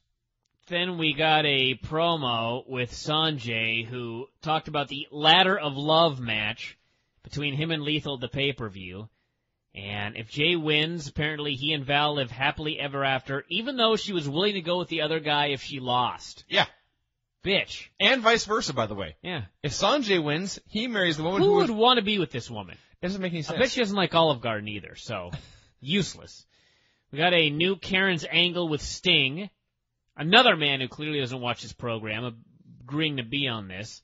So, anyway, he cut his usual promo about how when he was young, he was in these guys' shoes, but even then he had respect, and he couldn't leave this business unless people respected people and all this and that, and asked him about Jarrett, and he said, I'll be interesting to hear what he has to say, and Karen Angle, whose charisma has just been fucking sucked from her, says, so do I. He said, so do I. I'll be there to my seat. Yes, so am I. Repeat, so am I. The other great part of this... She's so bad. Oh, yeah, it was horrible. But it was horrible in a good way, at least. At least it made me laugh. Again, all I care about is if this show entertains me. And speaking of, there was a point in Sting's little promo here. This is not one of Sting's greater moments. he was talking about how the young guys are disrespectful, and he mentioned that Joe was disrespectful for Booker T when he tried to kill him. And AJ was disrespectful to Kurt Angle when he tried to put him in a wheelchair for life. Disrespectful. Yeah. I think that's rather understating it personally. And then Sting became very, very whiny, ironically whining about not getting enough respect. So maybe he was trying to turn heel here. I actually thought Sting was great in this segment, but Karen just was hideous. Karen was still horrible. So then we had AJ calling out Frank Trigg. They went to commercial. When they came back, Trigg was in the ring. And he said he'd heard AJ was a pretty good amateur back in the day. And he noted that he was a professional MMA fighter. He did this for a living. He hurt people on purpose, because TNA's fake. Wrestling is fake, yeah. Yeah. And he challenged him to an MMA fight at the pay-per-view. And said 3 5-minute rounds. The winner was the guy who got the submission. AJ said fine. They shook hands. Frank said not too bad for a little something. May have been pussy, I don't know. But anyway, AJ slapped him. They had an awesome pull-apart. Geeks hit the ring to break it up. And I cannot wait for that match. That sold me on the fucking pay-per-view right there. Frank Trigg versus AJ Styles in a 3-round submission match. That was so awesome. This segment was awesome. Thumbs up. That whole thing was great. And nothing to add? No. You liked it a lot more than I did. It was fine. You didn't like it? I didn't dislike it. I guess I just don't care about Frank Trigg enough. Maybe. This was the best thing on the show. There I disagree with you. There I disagree with you. We'll get to the best part later. Well, there wasn't a good part. This was the best thing on the show as far as building up a match for the pay-per-view. Fine. I don't care about the pay-per-view at all, so I don't care if they build it or not. Maybe that's the problem. Christian did a promo backstage about all this stuff that he was going to do and how he was going to be competing an hour from where he grew up, where he saw wrestling for the first time and fell in love, blah, blah, blah. Anyway, this was one of the best TNA promos of the entire year. Yes. And if this guy does not leave with the title, he's going to WWE. That's all I got to say. Could well be happening. That's all I have to say. This is a promo from the heart about how he'd been living this dream for 20 years now, and now he's coming full circle, and he's going to win the title in essentially his hometown. And after repeating the phrase 1 hour throughout this, because it was 1 hour from his house, he ended by saying it would only take him 3 seconds to win, and that's just awesome. And if this were a singles match like Christian versus Joe, this would do buys. 4-way, nobody's going to care. Nobody cares. This is Christian's just a guy. Yeah. But yes, this is a fantastic promo. Fantastic promo, but these people are idiots. So, then we had the bikini contest, and Taylor went first, and then Angelina went over to the table and stripped right in front of the judges, which caused Don West to say, and I quote, "Winner, winner, chicken dinner."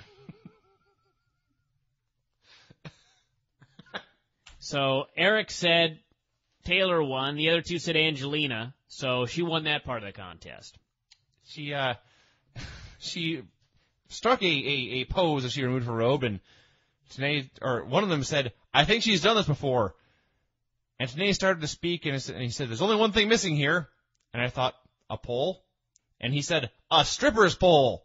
Because apparently if you just said a pole, that wouldn't be enough information. You would have to clarify this. Maybe a Pollock, if he didn't. A Polish person? Specify. Perhaps a Polish sausage. Then we had the... all I could think watching this was, Curry Man's whole gimmick is that he's uselessly smitten with Angelina. He should have just been watching this with one hand under the desk.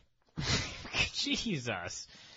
So, then we had Awesome Kong and Roxy in a bimbo brawl. If anybody can explain why these are still called bimbo brawls, $1,000, and I need a good reason. Because you're not going to get the money, I guarantee it. Because, Brian, apparently all women are bimbos.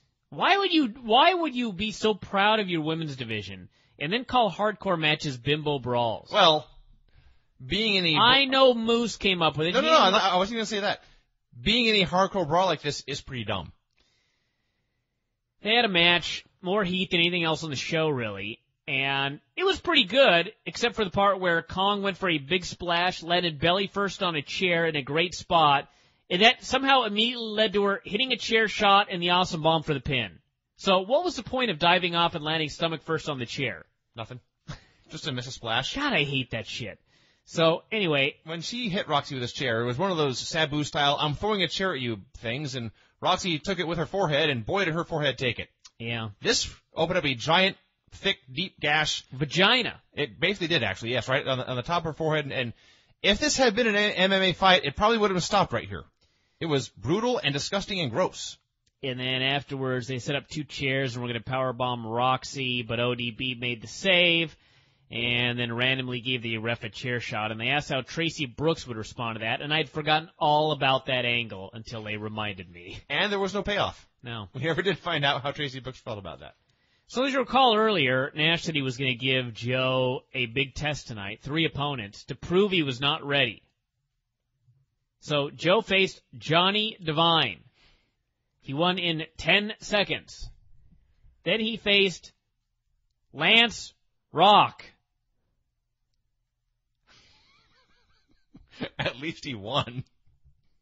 This is part of Nash's plan. To test Joe and prove that he's ready. I'm going to prove you're not ready by signing you to a match with Johnny Devine and Lance Rock. Yeah. So then after the second win, out came about 40 seconds. Out came Tomko, and they said, boy, Joe's had no time to rest before this third challenge. Tomko is fresh and rested. But Jesus Christ, Joe's been wrestling for a minute and a half. He can't be blown up. So this was more competitive, which was ironic because the one guy not under contract gives Joe the closest fight. That's a good one. So Joe ended up winning, and he finally got his win back. he got it back before Tomko left. Yeah. All right. I made sure to mention that in the newsletter. With a question mark. Then we had that wouldn't happen, geek. Oh. So anyway, then Nash got in the ring and said, "Well, I've taught you all I know, kid. You're on your own."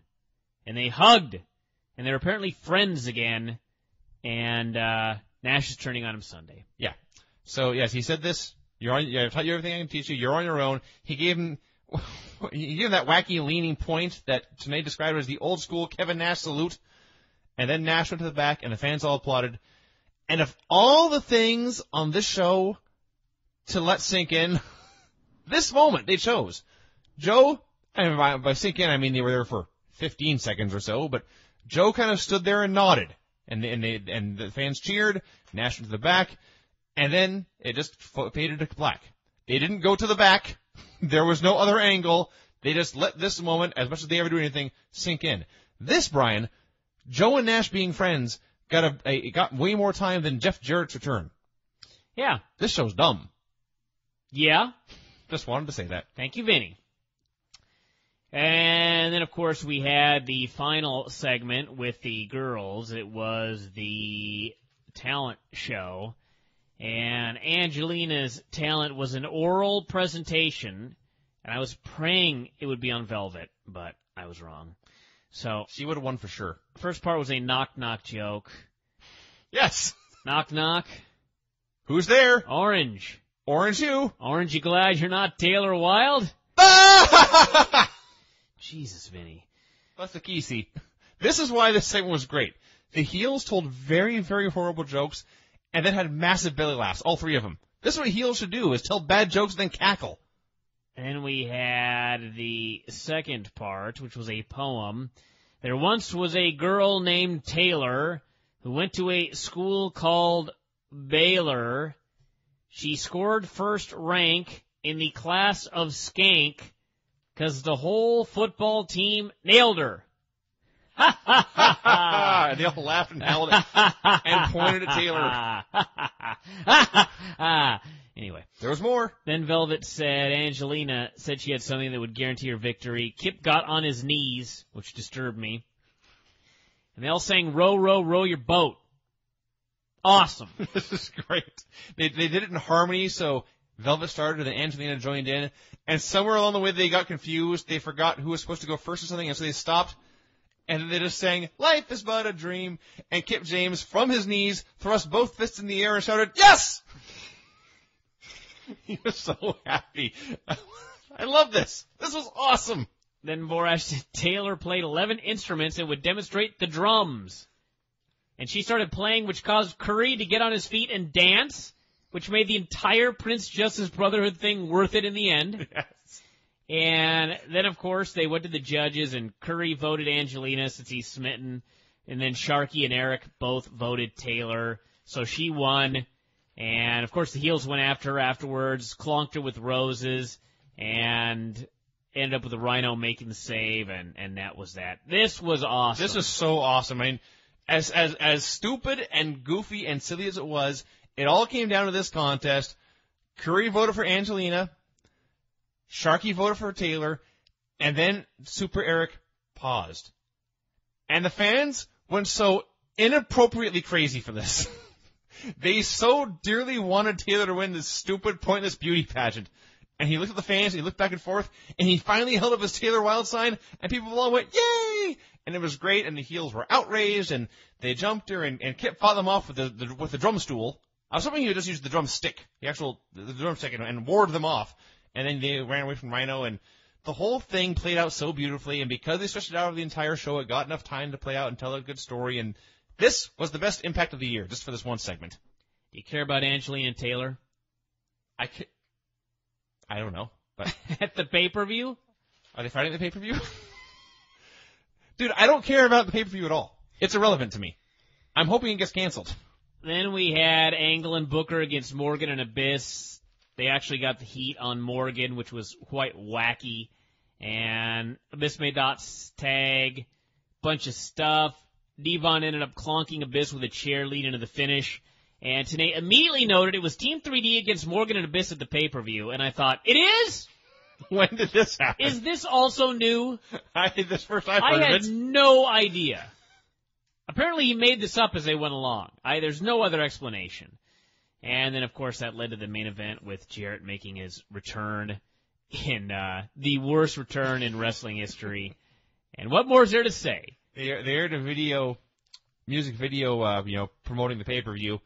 And there were several matches in this video in which they did absolutely nothing to hype on this show. LAX and Beer Money are wrestling the pay-per-view, apparently. Wow. They were not on the show. Well. There's the X Division 3-way, not on the show. No. Anyway. Well, you can't get everything on every show. They only have 2 hours. They only have 2 hours. To the back! Anyway, everybody, let's talk about this TNA pay-per-view here, which there was not a lot to get angry about. No, not really. really. There was very little to get mad about. Nor was there much to get excited about. Well, there was nothing to get excited about. Well, the latter match I enjoyed. The match itself, and I like the opener. The opener It was was a fun comedy deal. That's right, that was fine. But it was a small, shitty building. They were just burned out by the end. They hated the MMA match, which actually was great because it had heat. At least it had heat. Some kind of reaction. At least there was a reaction to it. And we also saw tits, but we'll talk about that later.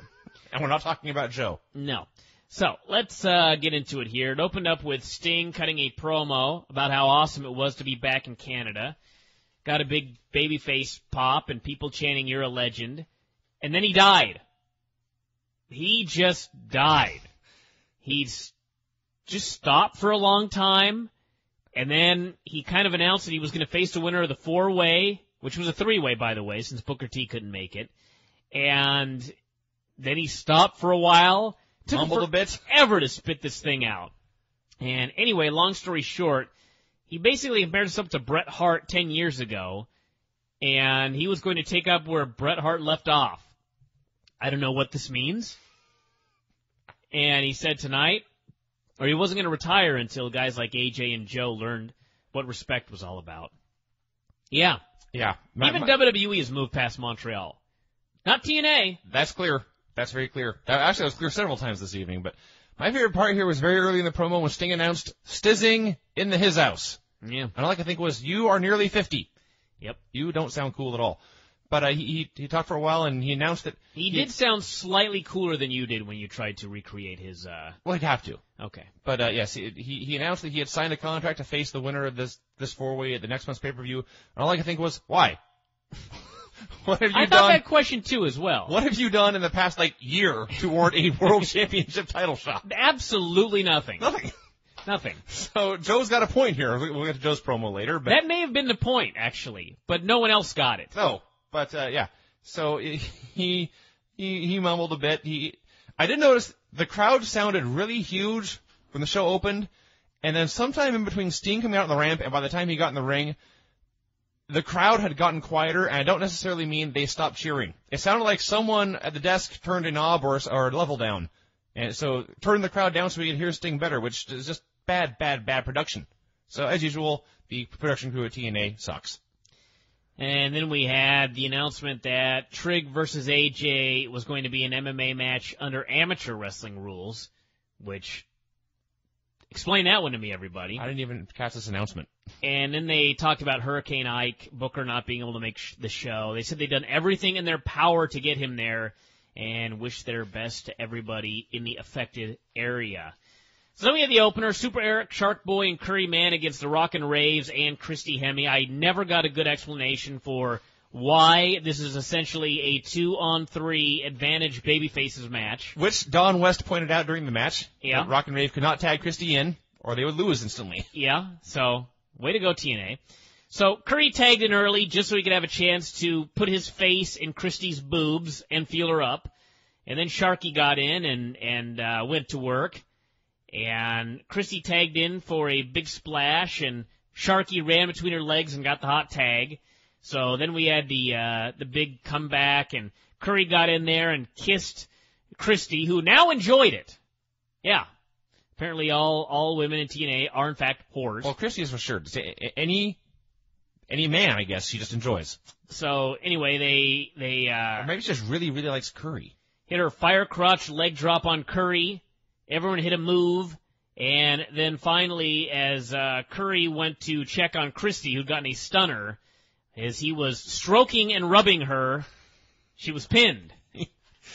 And then he continued to stroke and rub basically her breasts until they finally pulled him away. It's so blatant about it. He got his money's worth this evening. She took the stunner and she lay there in the dead man's pose with her legs spread wide and her arms spread wide over her head.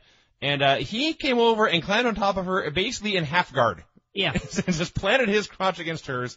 He placed his forearm over her bosom and stroked her face gently and just stayed there forever. Yeah.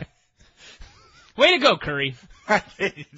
I'm just doing my job, I guess, was his point. Exactly. There was points in here where like Super Eric got to do his double DVD on both the Rock and Rave guys, and that's always amazing to watch. And there was basically lots of cool high spots with the four guys, and then Curry and Christy doing comedy involving, well, rape, basically. I got to cut you off here when you mentioned that double DVD. All right. And there was another spot here where Sanjay took a backdrop onto a ladder. Anyway, every move I saw, I just was like, "You're back, buddy. Stop that. Just stop." The ladder, you mean, you're talking about Eric's back in the DVD? Yeah. Yes, well, he has done that move before, and I've done backdrops before. That is also true. The day's gonna come when that back's gonna go out, Eric, and you're gonna be hating life till you see the doctor. Then we had Awesome Kong and ODB, Falls Count Anywhere. It was a Falls Count Anywhere match. They did some moves. They brawled in the crowd. Kong looked tired. They did a power bomb. I don't even know where they got these fucking tables. These tables have to be Canadian tables because they're just tough. And Kong took Awesome Kong got power bombed onto a table which did not break. No. She's almost 300 pounds. She couldn't break the table. Oh. And the table tipped over. She landed on her head, which was even worse. And ODB beat up Raisha, got an ear fall with small package, and Kong finally hit a back fist, and after ODB tried to fire up, Kong grabbed her and ran her through a table for the pin. 2 1/4. It was fine. It was there. It was a TNA sort of garbage First match was 2 1/2, by the way. I should tell you all this so you can keep track of a profoundly average pay-per-view. See, it's that match there should be a bigger difference between that match and this one. This was just there. That one I really enjoyed it. This match I watched. I was never bored by it. I never hated it, but it was merely there. The only other thing really worth noting is there was a point here where ODB, after taking a slam on the ground, she got body slammed right at the bottom of the ramp onto the ground, and I thought, Jesus Christ, why? There's one where I was with you thinking about why would you put your back through that for no good reason. But later she had Kong down on the ground outside the ring, and being ODB, she paused to slap her ass.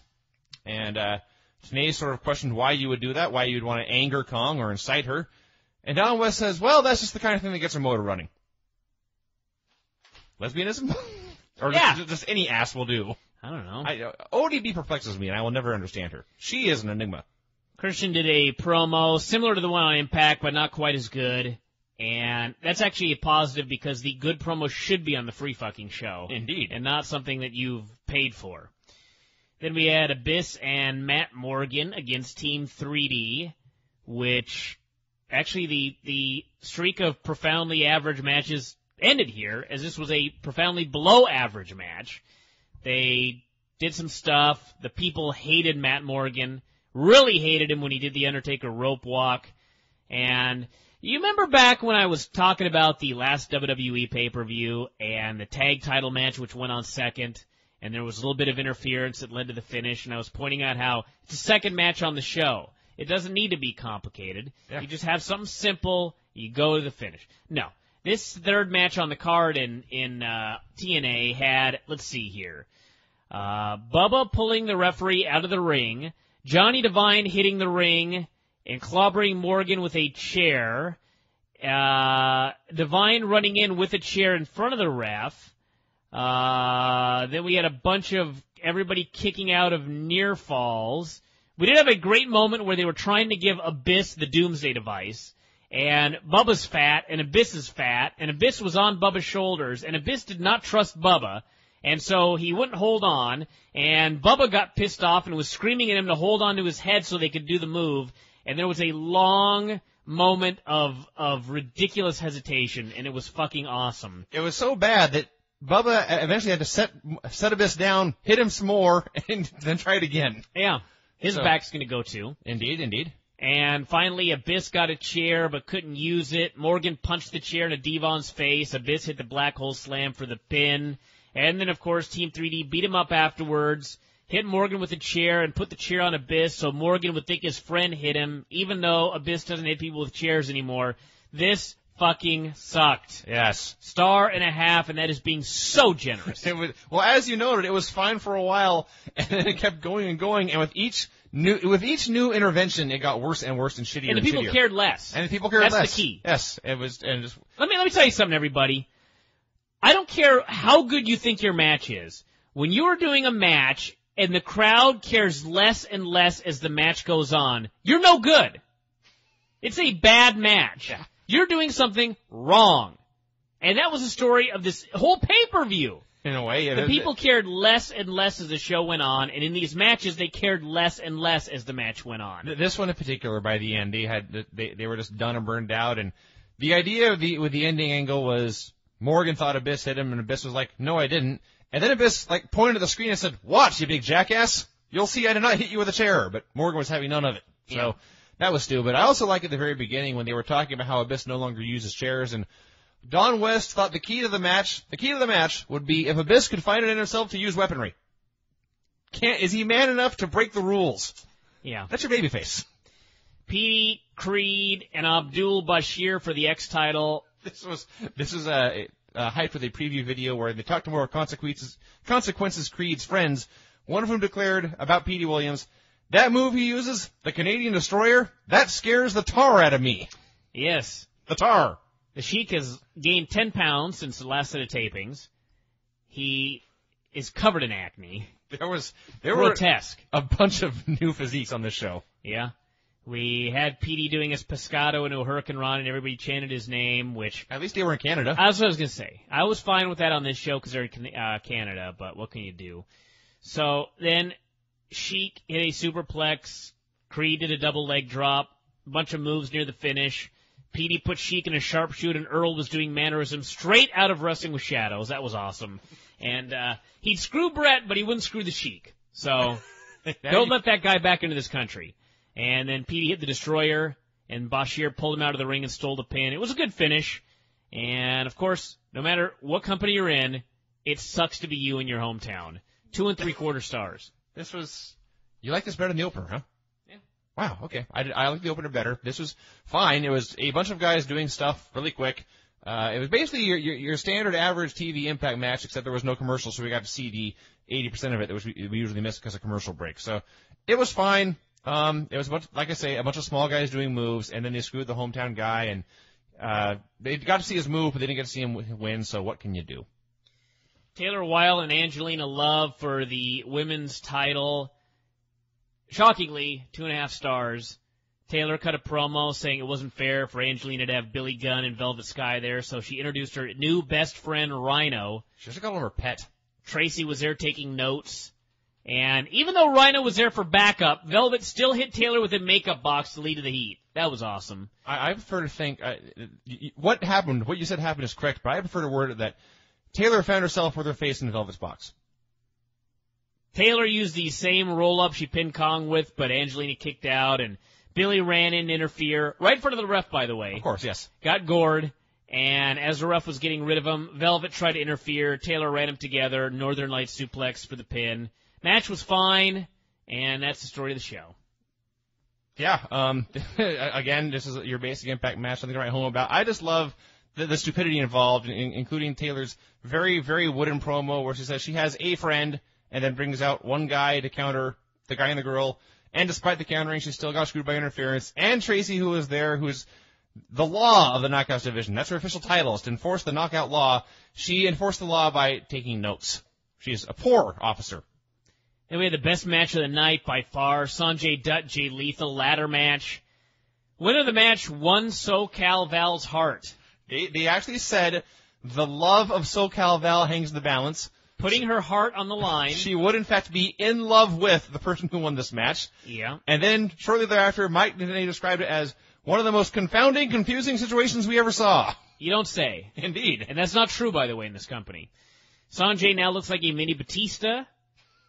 They did all sorts of cool spots. Tons of cool spots, actually. They did a ladder bridge, the backdrop onto the ladder bridge. They did the neck breaker onto the ladder bridge. They had Lethal headfirst upside down in the ladder. Then Sanjay drop kicked his face. And all sorts of cool stuff. And then finally, they were up top, and Sanjay put him in a camel clutch on top of the ladders, which looked like it fucking sucked. And Jay tossed him off, but then his foot got caught in the ladder, so Val went to help him out, of course, teasing that she was going to help him. But then, of course, as they both started to climb, she gave Lethal a low blow, and then Sanjay got the ring and her hand. She has gone heel. We had a classic TNA moment where somebody actually sent me a PM. Let me read it to you. Is it a reader or someone in TNA? Or? TNA pay-per-view fact. Hey, Brian. The camera pointed to SoCal Val 27 times during the match. Yep. And, in fact, they could not take the camera off of her once she turned heel, to the point where they didn't even show the Guru getting the ring. No. They showed the aftermath. Yeah. Why would you want to show the finish? It's important to show the girl. Yeah, they're dumb. They're dumb. A bunch of fucktards running this company. I feel everybody. better when I just say they're dumb and move on. They're just dumb. Yeah, the match. The match. Let me tell you this: if you're the director listening to this, you're dumb. What more can be said? You are a dumb man. You missed the finish of the match because you had to show her for the 37th time. You know, you are a fool. Go on. We will get to it, but that was not the dumbest thing the director did in the show. Yeah. A significantly dumber moment happened later. But the match itself was awesome. They actually did, in fact, do new crazy things with ladders, which I thought in 2008 was literally impossible. But there was a bunch of stuff here I had not seen before, so kudos to them. And they worked their asses off, and they destroyed their bodies. And after, I believe it was when Lethal was laying on the ladder bridge, and Sanjay hit like a flip dive onto him, and the place went crazy. And Don West said, for all these men are going through, they deserve to marry Val. And like 3 seconds of silence passed by, and he just said, well, at least have a night with her. When he realized... Don was awesome on this show. Don noted earlier in the match that marrying Val is not a good thing. And as noted, the match itself was fun. The booking makes no sense because if you're Sanjay Dutt and Val comes up to you and says, look, I want to marry you, let's screw Jay Lethal in this ladder match, which are you going to say? Are you going to say, okay, or are you going to say, no, let's just get married and I won't destroy my body in a ladder match? Well, they wanted to destroy his body. And that's the best way they can think of it? Yeah. And if so, why didn't Val just help Sanjay cheat from the get-go? There was also a great Don West line earlier during the Petey Williams match when Petey was trying a Canadian Destroyer on both guys. And Don just pretty much said, you're a fool. What a bad idea. And, of course, he didn't make it, so I love it. I was so heartbroken because the only way to make that move even dumber is to do it on two guys. Yeah. At once. Just shatter the laws of physics. A black hole may have opened up in Canada if he had pulled this move off. He also was talking about Sanjay's back, and he said it was red and covered with welts. And I thought, those are zits, Don. Those are zits. Get it straight, buddy. He's in good shape, but his back was hideous. Then we had Borash interviewing Angle, and the best part of this was when he basically said that it was because of Jeff Jarrett that he lost his gold medals, and I just thought, I forgot all about that Angle. I remember him losing the medals. I remember that, but did they do anything afterwards? AJ wore them once. Where the fuck are the medals? Somewhere in AJ's home in Atlanta, or wherever the hell he lives. But yeah, I just sat there, I was stroking my chin thinking, okay, I remember AJ won the medals. What the hell did Jeff Jarrett have to do with it? I know he wasn't there. I know they didn't name him. Then we had Beer Money and LAX for the tag titles. And this started out all right, but then it broke down into just complete overbooked absurdity. Completely apart by the end. Homicide. I love both these teams, but it did. Homicide got a hot tag, 4-way, bunch of stuff. Jackie took the ref. Storm spit beer in Hernandez, which the camera missed again.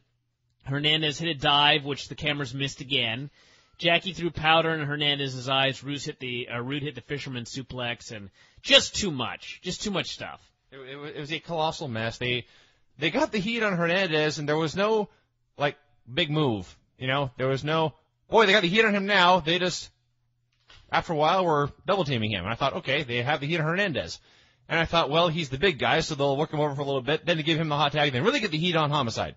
Wrong. No, they just beat up the Giant for a long time. And they did their double suplex Beer Money spot, which is always great. And then Hernandez made a decidedly not hot tag to Homicide. He made a comeback that no one cared about. And then he got cut off. And then Hernandez came back in, and he ran wild for a bit. And then he got cut off. And it was just a bunch of stuff leading up to the finish. And this, again, was doing fine, and then went down a steep slope and just crashed at the bottom.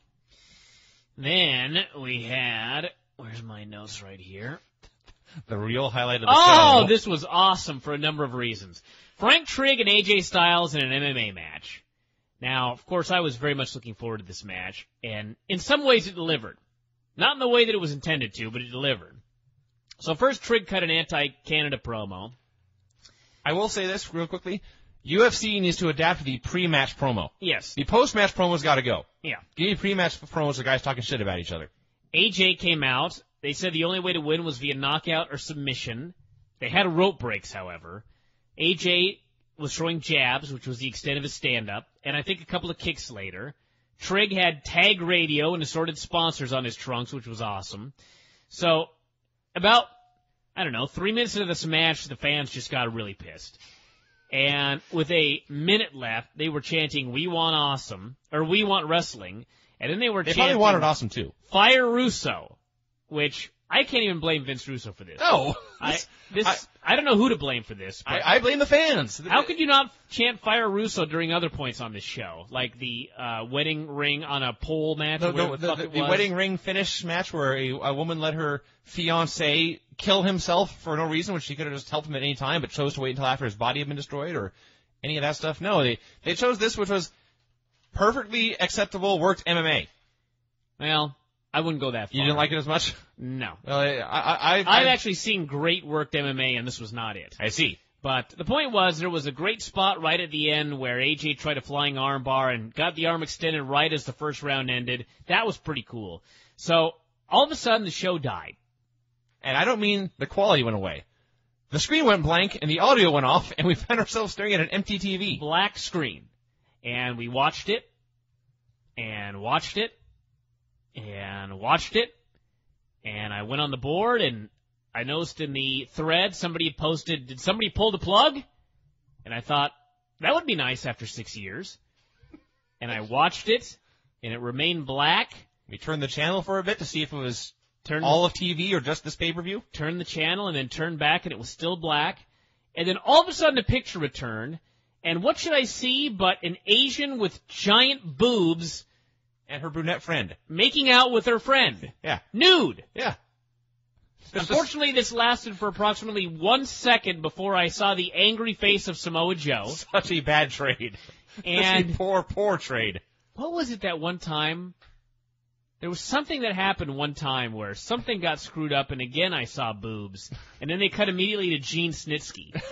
You remember this? You remember this? I had a tape, and I taped What over. was it? I taped over porn for Raw. And That's what it was. It's just like you said. No, it was fucking. Or no. It was CMLL because it was one of Los Guapos. It was the ugliest one. That's right. It was I taped over porn. Is that you said, "Hey, record Lucha," and I said, "Okay." So I hit record. After that, changed the channel. Is that what you did? Yeah, because it was. No, on... I think you taped over porn. You sure? Because as soon as I popped the tape in, I saw porn for like a good 10 seconds, and then all of a sudden there was a close-up of Emilio Charles Jr. That's right. That's what it was. That was years ago. That was no buys, is what that was right there. This was similar, but not quite as bad. So anyway, then when we came back, all of a sudden AJ was just beating the hell out of him with a kendo stick, and the match was over. I have no earthly idea what happened. I do know that AJ had a huge shiner, and he immediately went to the announcer's table and screamed that he was a wrestler and didn't do this bullshit. And then he stormed off extremely upset, and that was the end. I suspect... Awesome. This whole thing was awesome. Train wreck devastation. I suspect... Actually, that's a horrible thing to say now, but what's a better term? Clusterfuck? A clusterfuck. This a was complete clusterfuck. A complete clusterfuck. This was, I think, and again, I missed most of this, so I can't say for sure, but I think this was supposed to be one of Vince Russo's famous worked shoots, wherein he convinced convinced AJ Styles to take a punch to the eye from Frank Trigg, and then quote-unquote go crazy and shoot on him with a stick, and then go to the desk and announce, "I am a fake wrestler, not a real fighter," and leave. Wow. This just has bad idea written all over it. Now, perhaps, if I had seen the entire segment, I would not feel this way. Perhaps in entirety, in the whole, it made more sense than that. But from what little I saw, that's the impression I got. And then, of course, the main event was Joe, Christian, and Angle for the title. Sting came out before the match. Joe confronted him and immediately slapped him. They got into a brawl. Geeks and AJ broke it up. We never saw Sting again. No. Earl Hebner It was great because Sting came, they went to face-to-face, and Sting said, "Go ahead, hit me." And Joe said, "Okay," and hit him. And so Sting said, "Do it again." And Joe said, "Okay," and hit him again. All right, quiet down. So Earl Hebner was referee. Everybody booed him. They had a match. Not a lot of heat early, and it only got worse. There were a couple of pops here and there, like when Christian made a run-in during the match after being out for a while, and they did a stacked-up stupid plex, and Christian almost killed himself landing on his neck. And there was a "This is awesome" chant, which made me irate. In that it was towards the end, and for a while I was thinking again, is this crowd dead, or is it just horribly might? Because Angle was hitting the angle slam and no one cared. Then he put the ankle lock and nobody cared. And I thought, okay, they always pop for these moves. This must just be horrible miking. Then he applied a double ankle lock and the fans went crazy. So I knew, no. In fact, they didn't care about anything. No. And then Joe hit a big corkscrew plancha onto both guys. That's when the "This is awesome" chant started. And Joe stood there and sneered at them like, no, it's not, and I know it. There were about 50 people chanting "This is awesome" in the entire building. And finally, Angle hit Christian with a chair shot, sent him over the top. Christian landed on his hip, which I guarantee will be replaced by 50, mark my words. And then Angle hit Joe with a chair, put him in the ankle lock. Jeff Jarrett came out. Moseyed out. Hit Just Angle with sauntered on down to ring. Hit Angle with a guitar, bad neck and all. And then Joe hit the muscle buster for the pin. And the people were booing Samoa Joe like crazy here as he went for his finish and got the pin. So, failure. This main event was a failure on pretty much every level, quite frankly. It was. And no Sting. We never saw him again. Sting never showed up again. Don West had mentioned, well, Sting is playing mind games to Joe, and Sting gets the title shot of the next pay-per-view. He must not want to face Joe. He must be afraid of Joe. And Mike said, no, I don't think that's it. I don't think that's what's happening here. But Don was adamant about this, and they did their wacky little match, including spots where here in this three-way there would be two guys doing a chin lock in the middle of the ring while another guy just laid there on the floor. Lots of inaction here and total nonstop action. And then Jarrett came out with the finish, and the camera cut to the entrance before Jarrett came out. That's always a good one. And he came out in no hurry as Joe was in the ankle lock and just came on down the ring and hit Kurt with a guitar. And people were cheering for Jeff. When he came out, they cheered for him. When he hit Kurt, they cheered for him. And then when they realized he was helping Joe and not Christian, that's when they started to boo. So they came all this way to see their hometown guy win, and instead he was laying on the floor as the fat guy pinned Kurt. And then the show just ended. All right, before we wrap it up today, this is from Dave, who's at the show live. Not that Dave. Different Dave. Just got back from the show. I read in Dave's review that they announced after Sting's promo that Booker wouldn't be there. The screen was blank in the arena. We didn't get this announcement. When the match started, people in the crowd were asking where Booker was. Oh, there was a point here where the fans were chanting, "We want something," and I couldn't make it out, and I decided they were just too bored to even complain in unison. But apparently, perhaps they were chanting, "We want Booker." I haven't watched TNA in forever, but thought I would go since it is local. I'm a huge ROH fan. Didn't think I would go to this first, but figured it wasn't really into it. When there, I could at least try to be amused or interested by watching the crowd. As you could guess, I was mostly just interested by watching the crowd. Pretty much all of the acts on the show were really over, and the crowd was really appreciative of having a pay-per-view. I can recognize that even though it wasn't my favorite kind of show, Oshawa is a great town for TNA. So apparently the miking may have been bad. That's always a possibility. Ladder match was really over, as were both Beer Money and Christian. A lot of people were wearing T-shirts for Beer Money and Christian. The worst part of the night was the MMA match. AJ was over coming out, but people crapped on this. Loud chants of "We want wrestling, fire Russo." There was also a smaller chant of "UFC sucks," and I even heard someone yell, "We want the fake stuff." The crowd was into the show, but seemed stuck in 2001 and before with chants of "We want tables," "You fucked up," "What," and of course, "You screwed Brett." So there you go. There's your live report from the show. To the back! All right, we are back here on the venerable Bryan and Vinny Show, and we have got Jeremy here on the line who's going to talk more about the TNA video game. You, of course, were on last week, and you had been at the, what the hell do they call that thing? The E3 Business and Media Summit. That's right. You'd been at E3, and yes, you got a chance to play the game, and now the game has arrived. You ordered it on Amazon. It took like a full week to get there. And after playing the game, what do you think about it? I think there was more wrong with it than I even knew at E3. It looks good on the surface, but when you actually get inside and play it more, it doesn't really work. The game doesn't work? No, it's barely functional. Wrestlers pass through other wrestlers frequently. Like magic? Basically like magic. I attempted a drop kick off the top rope and flew through my opponent, and did not connect the drop kick. He no-sold it? He no-sold it. I don't even think it landed. He was getting up or something. And also, the wrestlers do not wrestle like themselves. Kevin Nash, you play him very late in the game, is one of the fastest guys in the game. Okay, that's awesome, actually, because I have a hunch he greased some palms then to get his speed rating up. The thing is, the game does not have ratings on wrestlers. They just kind of do what they do. And when Nash came off the top rope with the baseball drop kick, then I was like, okay. I was like, this is not working. It does not resemble the product. And they have managed to create a wrestling game that does not resemble wrestling. It does resemble Impact in that every match, your opponents are required to kick out of your finisher at least once. Excellent.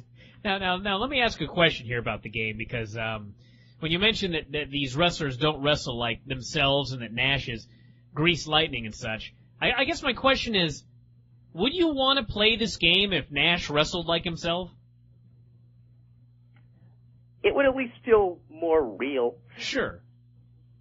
And the thing is, you would want to play some of the guys.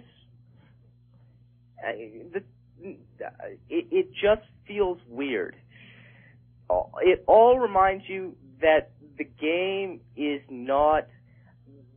The new theory in gaming is to make games that are more realistic. Sure. NHL 09 I think just came out, and they have it so advanced that you can simulate playing the backup goaltender. So you essentially just sit on the bench for the entire 60 minutes. And you're paying for this. Wow. You get together your 20 friends and you play the online game where you sit on the bench for 20 minutes, or for 60 minutes. Well, can you at least talk smack to your friends? Yes, if you have your headset. That's a game for me right there. Yeah, Sit back, do nothing, and make fun of everybody else. Yes. And the other guys have to, and when there's a line change, they have to go sit on the bench too. And when you commit a penalty, you have to sit in the penalty box. And you have to sit there for 2 minutes, just not able to do anything. Okay, this game's awesome. Wow. I got a chance to play it. It was at EA. It was a lot of fun. Now, shouldn't the fact that the TNA game is not realistic be realistic? Because TNA is so absurd? It would, except it's absurd to a level that at all times it reminds you of how fake it is. Because, like, falling off the Ultimate X structure, yeah, you just bounce back up. Wait, hold on a second. You fall 20 feet and bounce back up to the structure? No. You just stand right back up and keep going. Oh, I see. Okay. That's a shame. So the ring's made of flubber. So there's no selling in this game. There is. They have a little bar, and they determine once you hit a certain amount, you should stay down. But until you hit that amount, everything counts the same. So falling the 15 feet off the cable is the same as getting hit with a punch. Wow. And similarly, so therefore also when you get hit with a, say, kick to the stomach, you, at the right point, you also sell that for 15 seconds. I see. Well, that's absurd. Like, you would backdrop a guy out of the ring and then hit him with a flying elbow off the top rope. Yeah. And that would, of course, end his amount of time that he's required to sell, so then he would get up. I see. Now, the game, you seem to, so basically you essentially feel the game would have been better if it had perhaps been finished. And, of course, the rumor is that the game essentially was not finished and shipped out. And have you heard anything about why such a thing occurred? They ran out of money. I mean, the game is about 2 years away from being finished. 2 years? Yeah, about 2 years. I mean, it's not close to done. Huh. I mean, they said there was a lot of things they wanted to put into the game, and I asked them at E3 why they just did not hold the game to get it done correctly, and they said it was not in their SKU plan, which is video game talk for, we ran out of money, so we're just going to ship it now anyway, even though it's not that good or done. And so they just shipped it anyway. Well, a couple more questions here before we wrap it up today. First off, now that the game is out and a lot of people have gotten a chance to play it, what kind of reviews are you hearing? Are people generally agreeing with what you're saying, or are you in the minority here and people think this is like some awesome game? I think I'm in the majority that people don't like it. But I think a lot of video game critics look at wrestling games as their own specific genre of they don't need to be held to the standards of other video games. They go, wrestling games are kind of bad, so therefore kind of they get grade on a curve. They say it's just a wrestling game. It can't be that good anyway. It's much like Impact, that grade on a curve. Exactly. All right.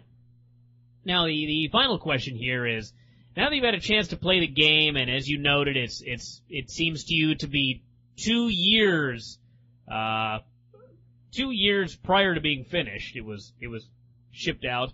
Do you feel that the reviews and the game as it is right now is going to badly hinder sales of future Impact versions of this game? I think so, because if you buy this and you realize that it's annoying and not fun, I would have a hard time buying a second one. I mean, it's playing it through is not satisfying. The difficulty is punishing, and going through all of it is not rewarding. So I don't see why anyone would buy a second. Have you beaten the game yet? I have beaten the game. Wow. Now, a lot of people I noticed made comments that it's really tough to figure out how to play this damn game. The thing is they only give you so many moves, and they punish you if you keep doing the same move. That's excellent. That's very unlike TNA. Come on now. So therefore, you only have 5 different suplexes. Mm-hmm. So therefore, if you repeat the same suplex, it doesn't work as well. Huh. So, but if you only have 5... So basically the computer tells you you have already done rock, you must do scissors or paper. Yes. I see. But, and if you do scissors or paper, then you... And if you do them, then the computer will counter it. Huh. Well, naturally, because it knows what's coming next. That makes sense. Exactly. Yes. And they counter it at a superhuman ability. And their moves do more damage than yours. And also, they've determined that every generic character in the game should be Chris Sabin. Could be worse. Could be Nash. What? Could be Nash, for example. I don't know what it says about Chris Sabin, but they included jobbers in the game, but Christopher Daniels is in the story mode, but you never face him, or Scott Steiner. You get to a match where you get to challenge Christopher Daniels, and then he gets jumped from behind, and there's never actually a match. It is Impact. Well, how about it? It is absolutely Impact. Storylines don't go anywhere. Advertised matches don't happen. Yeah. Well, there you go. Jeremy, thanks again, and I'm sure we'll have you on at some point with another follow-up or news on whatever's going on. So. Well, we should discuss the WWE game. All right, we'll do that next time. Okay. All right, thanks again. Bye. Yeah, bye. All right, see you. There you go, everybody. The latest on the TNA video game. It went smoothly. It did go smoothly. Just had to get everybody up to speed on what the hell was going on, because we had a lot of questions about that, and it was a very popular segment last week, so did it again! Yeah. That's how we roll here. Because what we do best is listen to suggestions and give the people what they want. Especially from the board. Yeah. To the back! I enjoyed Impact. I realized I grade on a curve with Impact, and I realized there was some dumb shit on this show, but overall I enjoyed it. There was and I really actually, I think for the first time in a long time, when the show went off the air a little bit early, it didn't go off the air early, but my DVR records until 11 o'clock. And apparently this show likes to go till 11:01. And so every week I miss the last minute of the show, without fail. And normally I'm overjoyed that my DVR cut it off. You wish you could cut off 5 minutes early. But on this show, they finish with the Mick Foley appearance on the big screen and his debut basically on Impact, and the thing cut off and I got pissed off. Like, I actually wanted to see where this was fucking going, and I couldn't. That's true. So, screw you, TNA. Get your goddamn show to end on time, or fix my DVR. I'm not doing it manually. One or the other. This is not my job. But the fact you wanted to see the ending is really good. It is. It's very unusual. It's a grave improvement here. Bizarre, really. Anyway, Joe came out and cut him a promo about what a bitch Sting was. He said he had a black eye because he was working all the time, and AJ Styles was always on the road and never got to see his kids. And apparently Sting is supposed to be a heel because he signed a sweet deal with TNA. How does that make this man a heel? I don't have an answer. I guess if I don't know. He signed a deal, and because he's living up to his deal, that makes him bad. I just know that he said Sting had never bled and never sacrificed with TNA, and I just started thinking about Sting taking bumps and the thumbtacks with Abyss, and Sting, I think he had a match, it was the Jarrett or Angle, but he took a baseball bat to the face. That's right, yeah. He has bled and sacrificed a lot for this company, in fact. Well, he did, but he was not supposed to. But then he sold it when the match was over. But yeah, he has had bled and sacrificed. So then we had he said he was going to beat up Sting at the pay-per-view, and I don't know why he wasn't angry that Sting was getting a title shot at the pay-per-view for doing jack shit. Well, I guess that actually would make sense because he's happy he gets to kick Sting's ass. All right, fine. And he said once he beat Sting and retired him, Sting could kiss his ass. Yes. Joe's delivery here was very good. The promo itself had some logicals, but what more do you expect? So Jarrett arrived and said he had something for Sting to hear later on. We had Angle come out and remind us that several weeks ago AJ had stolen his medals, and I guess he's going to take him out of his ass, which he still has not done yet. I almost completely forgotten about that storyline until they reminded me. And they escorted him from ringside since AJ was out next to wrestle. It was AJ and Christian against the Motor City Machine Guns. They had a really fun match for the time they were allotted, and this was actually similar to that Jeff Hardy-Kendrick match on SmackDown, as Christian was there throwing Sabin around like he was a power wrestler. Yeah. Which I enjoyed. You're doing SOS slams and stuff. So then we had Christian wiping out Shelley with a dive. Sabin went for the cradle shock. AJ hit the Styles Clash for the pin. And this was the kind of match that could make this company great if they just did it every week. And then, and if they gave him more time. This all went like 3 minutes.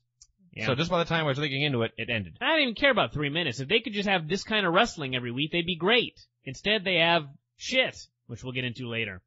So, anyway, afterwards, Christian wanted a handshake. Shelley flipped him off. Machine Gun's turning heel. Well, they shook AJ's hand and they didn't shake Christian, so who cares? So they don't respect Christian. Yeah, because apparently all young guys hate all old men. Yeah, and Christian's so much older than the rest of them. Yes. Well, actually, he is a hell of a lot older than Shelley and Sabin, but not so much AJ. But how old is AJ? He's 28, 29. AJ was on the Dying Days of Thunder, wasn't he? So yeah, he's older than Sabin and Shelley. They said Booker T was no stranger to pain, and that he had crossed the line from obscurity to immortality. Yes, obscurity in WWE and WCW, but immortality in TNA. Crossed the line. So then they had an interview, and Charmel was with him, and he said there was no respect amongst the youngsters. He was going to beat up Lethal tonight for disrespecting Randy Savage. Borash said that wasn't disrespect, it was, what do you say? An homage. Tribute. Yes. Tribute. And Booker didn't want to hear it. Booker here, he talked about the incident where the Machine Gun shook AJ's hand but didn't shake Christian's. He described this as happening earlier tonight, whereas if you're watching the show, it happened not 60 seconds earlier. Yeah. It actually had just happened, and that's just, TNA being planned poorly, and Impact being put together in a haphazard manner. Abdul Bashir did a promo, and he, of course, began speaking in a foreign language, which caused the blonde to become scared. She began looking around in fear when he began speaking in a language other than English. And talked about current events, stock market, said the belt was his hostage, said it didn't matter what anyone tried to do with him. He'd lost everything, and so there was nothing more to lose. And I keep thinking, what has the Sheik lost? Well, is he talking about his WWE job? That was the most important thing in the world, and now he's stuck in TNA, and he wants to let everybody know that they're going to have pain because of this? He said that, he said people had lost all their money in the stock market crash, and he said, you think that's bad? Try losing your life. And I thought, you're dead? I don't know. You don't look dead. And then he said the X Division belt was step one in putting his life back together. And I thought, Christ, that sucks. What a life you've lost. So then we had the Prince Justice Brotherhood against Petey, Johnny Devine, and Jimmy Rave. Match was fine. The big story was afterwards. Yes, it was. Bad guys were beating up the good guys, and they threw down a ref, Shane Sewell, and he responded by Shane Sewelling up. He went nuts with, no joke, the best babyface comeback of anybody in this entire company. Yeah. And he ran everyone together. He tossed them aside. He kicked Lance low. He threw him over the top. He sent him packing. The place went nuts. This was fucking awesome. Shane Sewell's my favorite wrestler in TNA. Yeah, he's awesome. Leaps and bounds. I've only seen him in action twice, really. And this is even better than the other one, because he sold losing his temper so great. He got shoved down, and he pushed himself up, and he got a faraway look in his eyes. He stared at the mat, and he fired up, and he clapped his hands, and he ran in place, and he was throwing guys all over and whipping ass, and it was awesome. That's the end. That's the part where you move on to the next segment. I just like that uncomfortable pause right there after you freaked out. Then we had the TNA press conference. It was actually on the Impact set. A no press conference. There was no press. Representing TNA was TNA, Don West, Cornette, and Matt Morgan. They were celebrating the fact that Morgan's DNA is being sent into space, so if the world ends, they will have the DNA of a perfect man to repopulate the Earth. I swear to God, this is what they were explaining. Said, yes. And, so there you go. I guess this is actually happening, because I heard that they're doing the same thing with Stephen Colbert, who, the idea of Stephen Colbert and Matt Morgan, one of these guys is the perfect man. There was also a segment right before this where, I believe it was Borash, but he got a hold of Sting on his way up to the Raptors, and Sting said he was interested to hear what Jerry had to say, and then he walked up the stairs. Yeah. Indeed. Jackie went to the Spanish announcer's table and slapped Hector Guerrero. Beer Money showed up and beat the crap out of him. Friends never showed up, by the way. LAX never bothered to make the save. So then Tracy came out on the ramp and said she was, did they? They did. It was Beer Money and Jackie beating up Hector, and LAX ran out and cleared the house, and then Tracy came out, or came on the screen, I think, and said, everyone to the office. I forgot that part. It doesn't matter. Anyway, she's knockout law. She wanted Hector and Cornette in the office right now. Then we had the Roxy rough cut talking about how she was tough. We had Cornette having the meeting with Hector, Tracy, and Jackie. Tracy's idea was... You're skipping a ton of stuff. What? You skipped an entire promo with Matt Morgan and Abyss, which is bad, but I bring it up only because Matt Morgan, after he opened the promo and said, I watched the tape, I know you didn't hit me with a chair, which makes Matt Morgan perhaps the first wrestler ever, and certainly the first wrestler in TNA, to actually watch the tape of the show and know what happened behind his back. So thumbs up to Matt Morgan for that one. Beyond that, Matt Morgan wants to team more, Abyss wants to tear out his hair and talk to his therapist, Team 3D came in and challenged him, there's some wacky tag team gauntlet at the pay-per-view, but I'm just thrilled that someone actually watched the show that was on and knows what was going on. That made me so happy. That's more than I do, apparently. Indeed. That was actually a really good segment. Here's the problem, everybody. Remember when I got that stupid optical mouse? The laser mouse? Yeah. It just wasn't working for me. So you were distracted by, No, shut up. Shut the fuck up here. So I went back to, I went back to the non-laser mouse, and when I was going back and forth, I had to adjust the mouse settings, because when I plugged the laser mouse in, the slightest movement of the mouse would cause the cursor to fly all the way across the screen. So I had to slow it down, and I had to slow down the wheel, and then of course when that failed, I had to put the deal back. So anyway, the point is, the wheel on my mouse, when I used to scroll it down, it would scroll down like a line per click.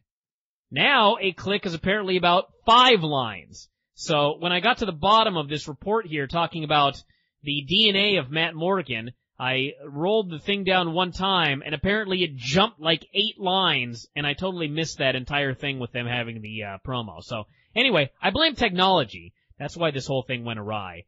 And it was not a lack of me paying attention. So, there you go. That was an awesome story, dude. It was, and that's why I had to turn you down so I could get the goddamn thing out. Wow, okay. So, to recap this last little bit we talked about, Sting went up in the rafters. He announced Matt Morgan's DNA is going into space. They did a promo with Matt Morgan and Abyss. Beer Money beat up Hector. Roxy talked about being stiff, and then Sting walked down the stairs. Why was Sting upstairs in the first place? He just went up there and he walked back down. It a piss. There's a men's room up there? I don't know. It is a rhetorical question. Where is the men's room? We don't know. I guess I don't know. It could be anywhere. Maybe there's one up there. He could go up there in the rafters and piss on the building every night. I would. Lucky bastard.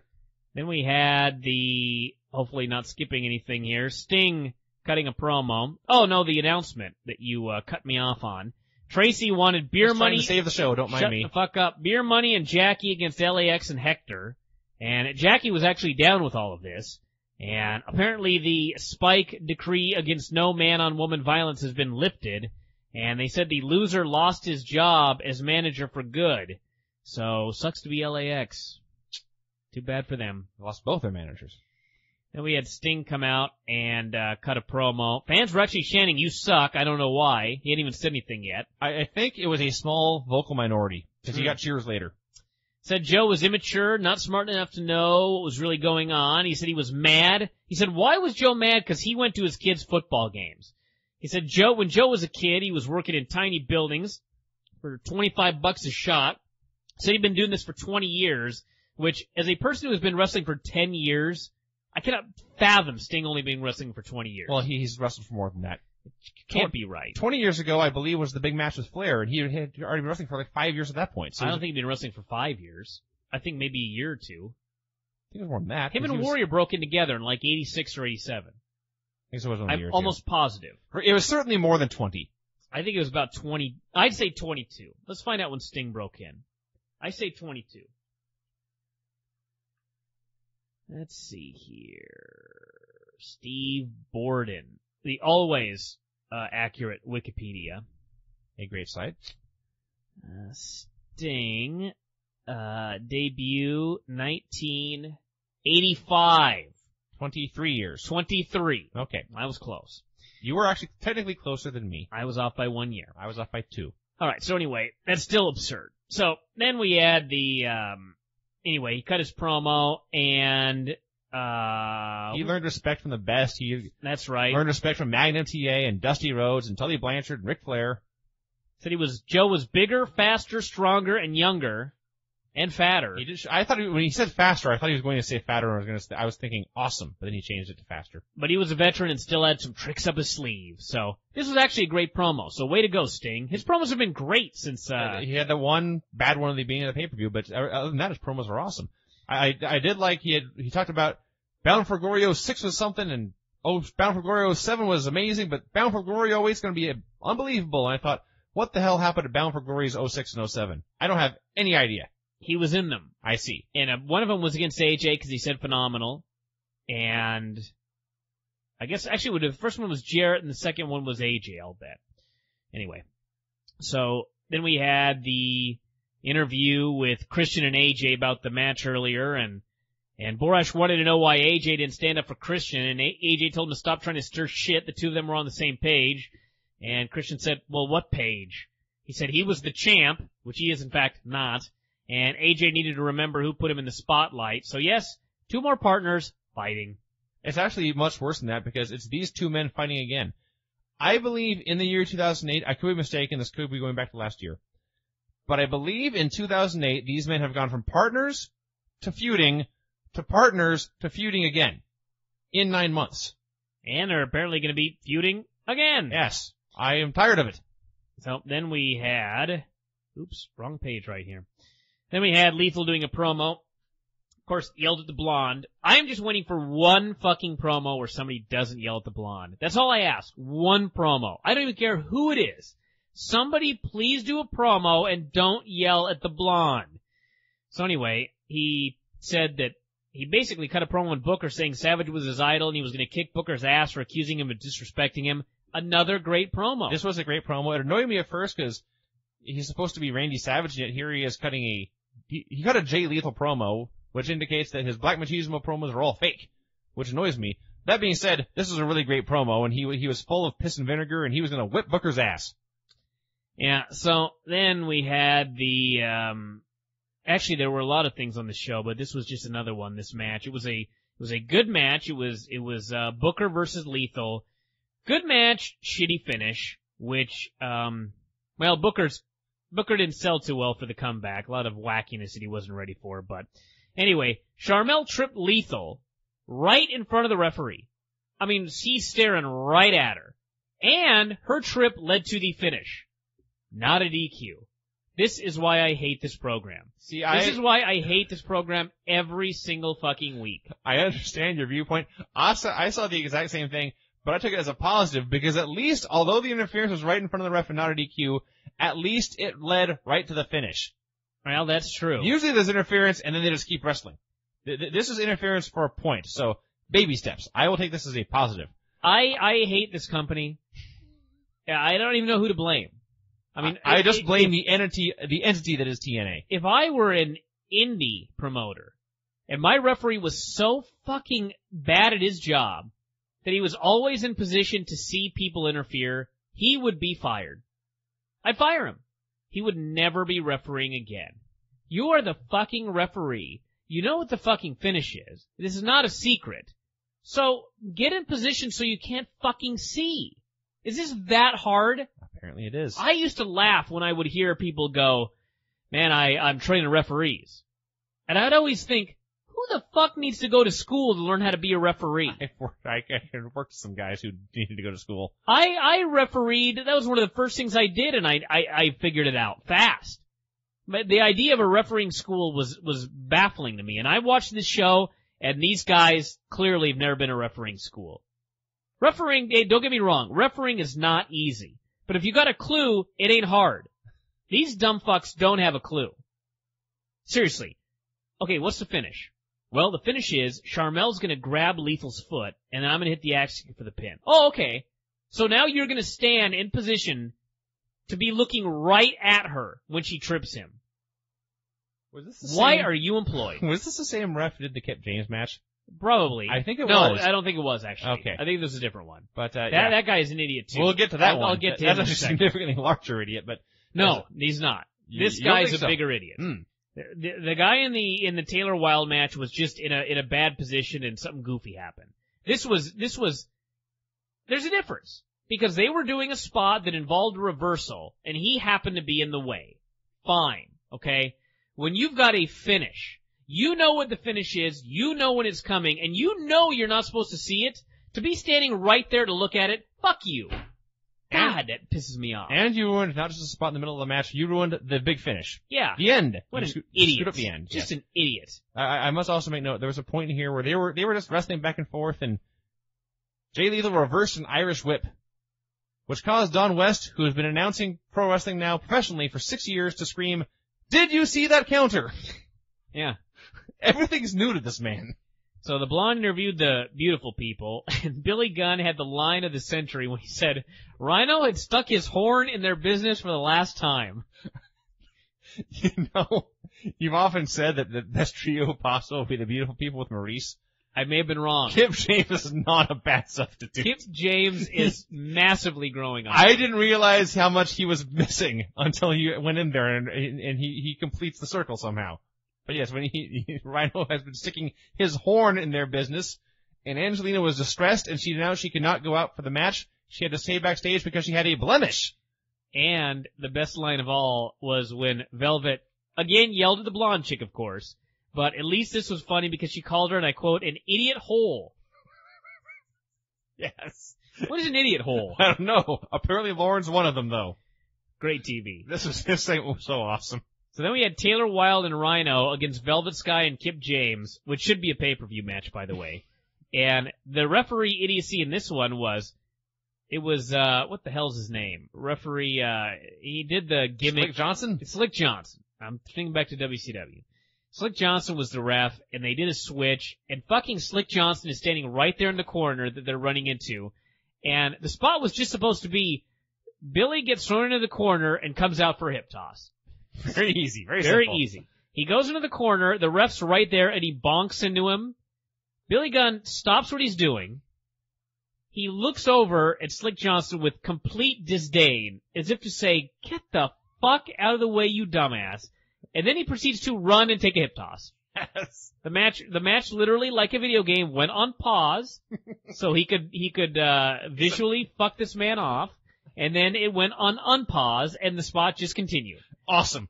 Awesome. Awesome. So, that was great. And Velvet then, Sky was also involved. She has improved dramatically. yes, she has. The highlight was she took I believe it was a hip toss and then an arm drag or something like that. And this caused her to throw her hands in the air and wail and scramble for the tag. Yes. And then, of course, he finished. Another awesome TNA moment.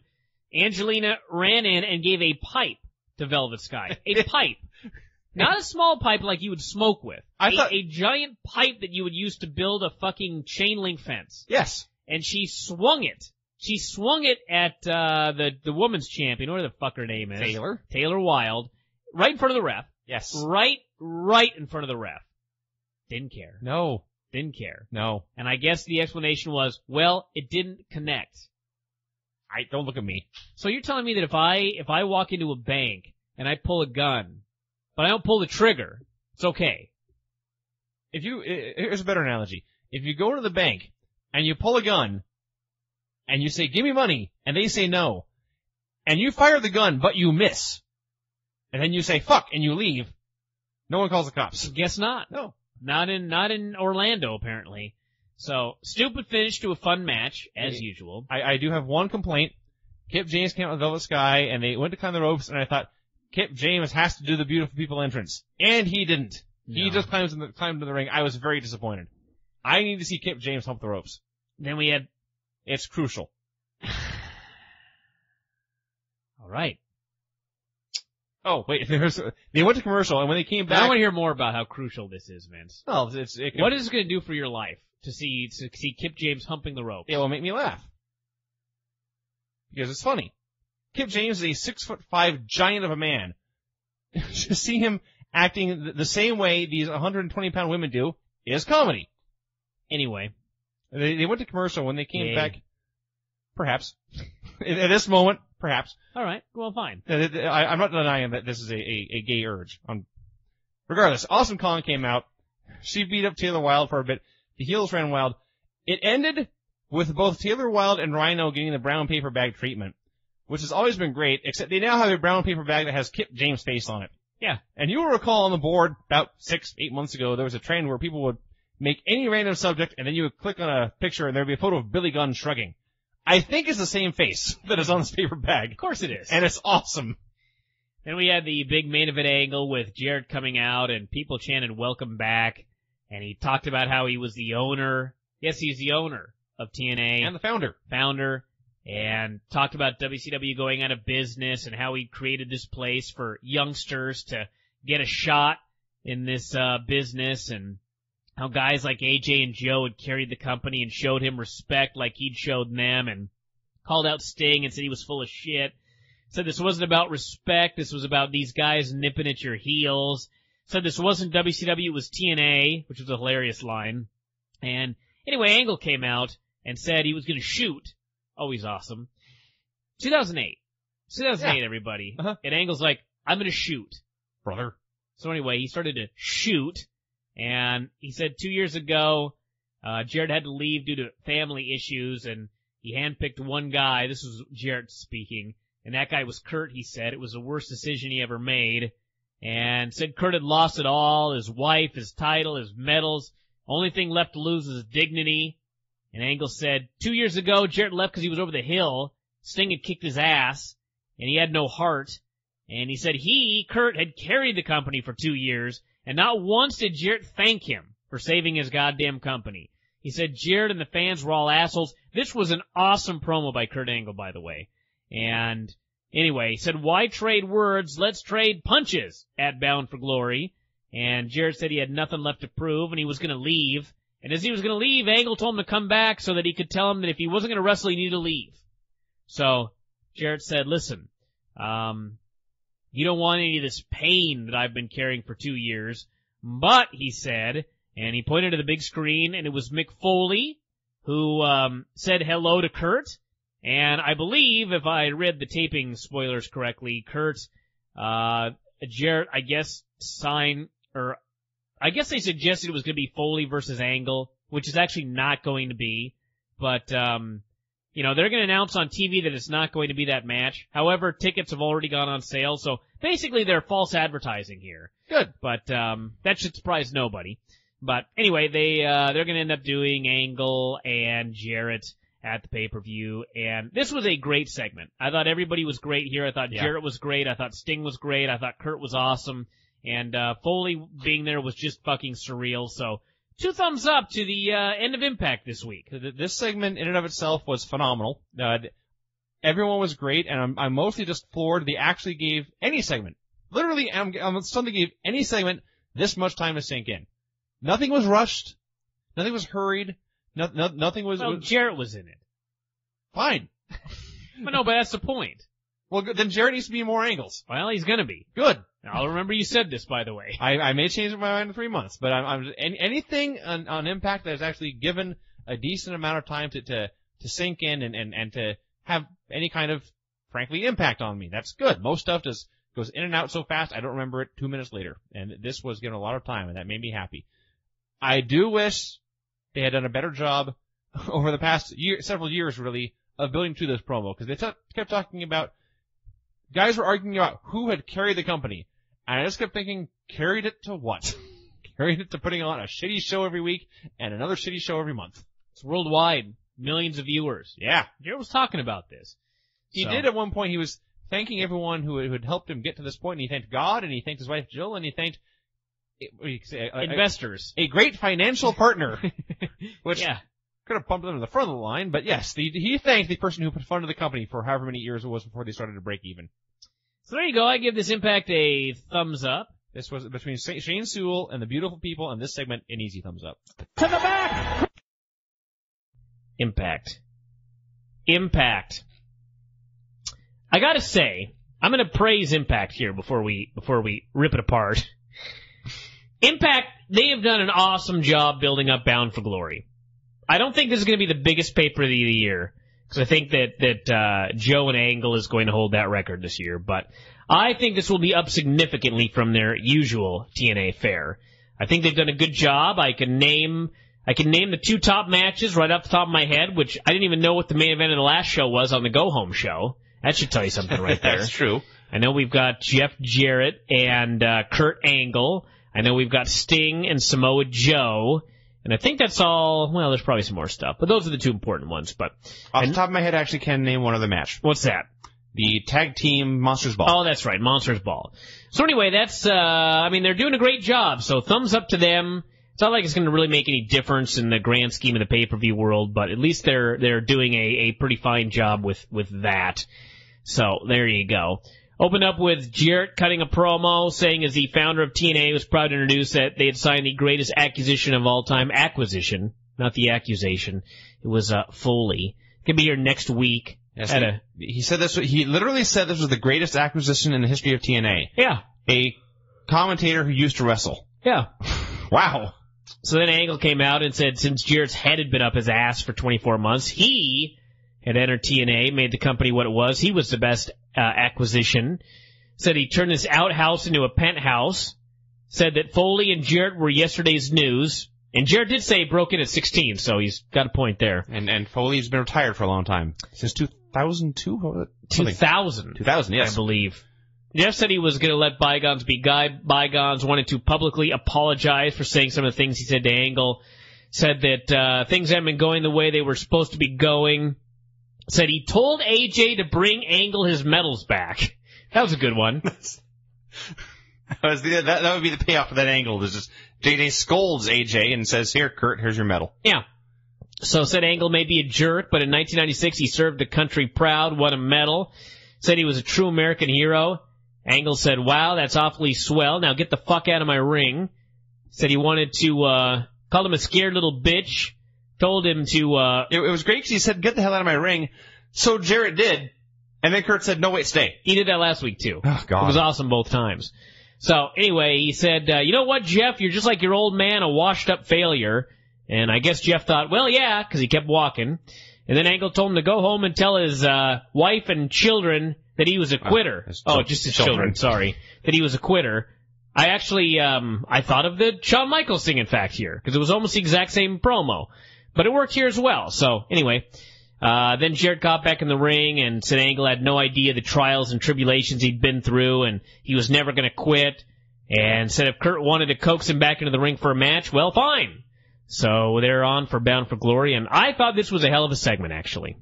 It had its moments. It's like what you said about Hunter last week, how what he does when he's selling is good, but he's spent so many years being invulnerable that no one buys it, so it doesn't work. It's kind of the same thing here, because Kurt Angle talks about taking TNA from the outhouse to the penthouse, and I think, no, you're full of shit. I don't believe you. Well, and Jarrett talks about how, he can't believe how great the company is now, and he calls Mick Foley the greatest acquisition in TNA history, and I think, no, I don't believe you either. I did think it was hilarious when let me cut you off there for a second. All right. The problem is this is pro wrestling, and you have to do that. Like, there was a segment also on this show where Sting came out. Who was it? Was it the Sting promo?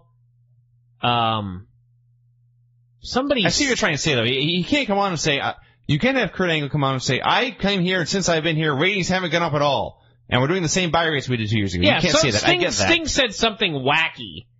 And it was just, you have to hype everything. And, it is the Tony Schiavone did during the peak. Every match was the greatest. That company. Well, for a while it was at the peak. The point is you have to have some hyperbole in there. That's why it's called hype. So I didn't have a problem with that. I would draw a line somewhere between hype and out bullshit. If Kurt had just come out and said, I have been the biggest star in this company for the past 2 years, I've been fine with that. Or I've been the best wrestler in this company for the past 2 years, I would have been fine with that. But he talked about how he had raised the company, and I thought, you're full of shit, and I don't care about what you say. But there was a great moment here, and not necessarily great in a good way. Right after Angle mentioned Jarrett's daughters by name and called him out and said, you can go tell them you're a quitter, Mike Tenay said, and I quote, Kurt Angle just crossed the line. I'm sick of that, by the way. Now, since WrestleMania, and I remember this because I have a photo of myself flicking off their giant sign, TNA's catchphrase has been, cross the line. So apparently whenever they air a promo, what they mean is, tell your children you're a quitter. That's the literal definition of crossing the line. Apparently it is. Apparently it is. They plugged the Knockouts DVD by saying we could hear Gail Kim's final interview before she left TNA. Seriously, that's what they said. What an amazing company this is. She's done with this place, but you can hear her final interview. So buy our DVD. Rockin' Raves against Matt Morgan and Abyss. Matt Morgan was horrible during this match. He had the most indie school clothesline-rific comeback you've ever seen, and pinned Rave. They said Rave was the newest member of Morgan's Mile High Club, the list of men he's fucked at 30,000 feet. And then Team 3D came out, announced Monsters Ball and No Surrender. Abyss went crazy because he's just not that guy anymore, which of course begs the question, why does he have to do the match? Since when are Team 3D bookers? I don't understand any of this. You're right about all of that, but at least they came out. Team 3D, they cut a good promo. It was mostly Devon was awesome. Mostly Devon talking as Bubba stood beside him and just danced to music in his head. I don't know what was up with him tonight, but he was dancing. He came out strutting to their music, and then the music stopped, and he just kept moving. Yeah. But they talked about, he listed all the titles they had won all over the world. They're undefeated in Japan. The fact that Abyss and Matt Morgan got lucky at the pay-per-view means nothing. They're going to get a rematch. So he called out the match between us, you, and any other tag team that wants to get involved. The match will be Monsters Ball. And right then, Abyss started to freak out. And immediately I knew, holy shit, they have, I don't know how they have the power to book a match, but apparently they do. And in doing so, they have successfully screwed over Abyss here, because he either can't wrestle or he can't compete in the match at all, or he'll have to violate his principles. So his principles, sure. Well, he no longer uses weapons. He is a pacifist in this violent world, if you want to use that word. Yeah. He believes in unarmed combat, mano a mano. And now they've forced him into a weapons match, so he is screwed. So at least after all these months of all the wacky promos of Abyss in his pajamas in the hospital, and all the times he ran down at random to save people only when he didn't save other people, and all the times he threw the stupid chair down, it all paid off here and it all made sense in the end. So that's good. Roxy has a passion for hardcore, so off my date list. Lauren interviewed Beer Money about the match with LAX. The losing team loses their manager. And this was a pretty good promo. I mean, basically they were very sad that Jackie might have to leave forever if they lost, and Storm actually had an inadvertently funny line when he said, we could have any of the girls around here, the beautiful people, but we don't want a pretty face. We just want this tough gal. And Jackie looked at him, and I actually thought it was going to be part of the joke, and then she just looked back at the camera. Yeah. So then she eventually ran off all nervous or whatever, and Rude said, seriously, if we lose tonight, she's done. And then Storm picked up his liquor helmet and said, we're not losing. Not on my watch. He's so great. And I thought, are you fucking guys baby faces or heels? Because this was the best babyface promo I've seen all day. Well, that's true, but at least it's fucking awesome. It was awesome. There's no denying that. And then I saw LAX later, and I was like, I hope that fucking Hector Guerrero loses. I don't need to see that dude on my TV anymore. Yeah. God bless him, but Hector Guerrero just... God bless the guy, but anybody that tunes into that show for the first time, or I mean, he would be just like a parody of Eddie Guerrero. Yeah. Like, people would have no idea what's going on. Right. They'd be like, why is this guy playing Eddie Guerrero? He's an Eddie Guerrero ripoff. And he's no good at it. And he's a bad Eddie Guerrero ripoff. I'm sure he's a great commentator. Nice guy. So anyway, then we had the Kong against Mercedes Steel, which was a squash. And anyway, Raisha came down to the ring. And you ever notice an impact? We always say the match, it was bad, it was good, it was a squash. Anyway, what really happened was... Yeah. Because the post-match angles are always more important. Yeah. And I'm sure I say that every week, but it just struck me here. So anyway, Raisha came out, but it was clear that she was not Raisha. And of course, afterwards, Kong tried to kill this girl again, but Raisha made the save with a chair shot, took the mask off. It was Roxy, beat up Kong. They had to send out geeks to break it up, to save Kong, mind you. And then Raisha limped out on the ramp with her hands bound with rope. And the announcer was saying, that's why she wasn't out here before, because she'd been tied up backstage. Which begs the question, she is still tied up now. How did she get out here? I just love the idea that You watch SmackDown and Brie Bella, whose name I know, by the way. Brie Bella goes up to Marie and says, hey, can you make me an outfit? And just in case there's a snag, can you make an identical second copy? And, it makes sense. Meanwhile, I guess we have to believe that Roxy formulated a plan to beat up Awesome Kong. And the plan involved her going to Marshall's, or Michelle's, or whatever the fucking fabric store is, buying a yard of black fabric and a bunch of fucking jewels, and making a Raisha Saeed outfit head to toe. A costume. Identical to Raisha's. And then finding a way to accost and beat up and hold hostage Raisha. And bind her. And then sneak out so that after the match was over, when Kong did something that one would presume was not premeditated, now she makes a save with her chair and then just punches her a lot. What a plan! And yes, ridiculous. The key thing Preposterous. Here, the announcers are going crazy about what a great plan this was. What a brilliant plan by Roxy. And all I could think was, what exactly did she accomplish? She punched her a few times. She punched Awesome Kong some. Wow. Amazing. You're a genius. Then we had Karen's angle, which was... Actually, let me say this. Karen's angle was awesome whenever Christian was just cutting a solo promo. As soon as she got involved and started screaming at him, the whole thing just fell apart. Even when he was cutting a solo promo, though. No. First off, her question was, whose side are you on? Yeah. And he made it very clear, I haven't decided. And she demanded an answer. She would not take no for an answer. They always do that in the show. It was unacceptable that he could not make up his mind yet. They always do it in the show. I never understand why. I hate Karen's angle. Somebody that just tunes in for the first time would see this and wonder, why is this woman employed? She has absolutely zero charisma. Mm-hmm. And when she debuted on the show, she was a fucking fountain. A Niagara Falls of charisma. No more. She ran dry. Oh my God, did she run dry. I will say her breasts look great this evening. Sure. That is an important part of this particular segment.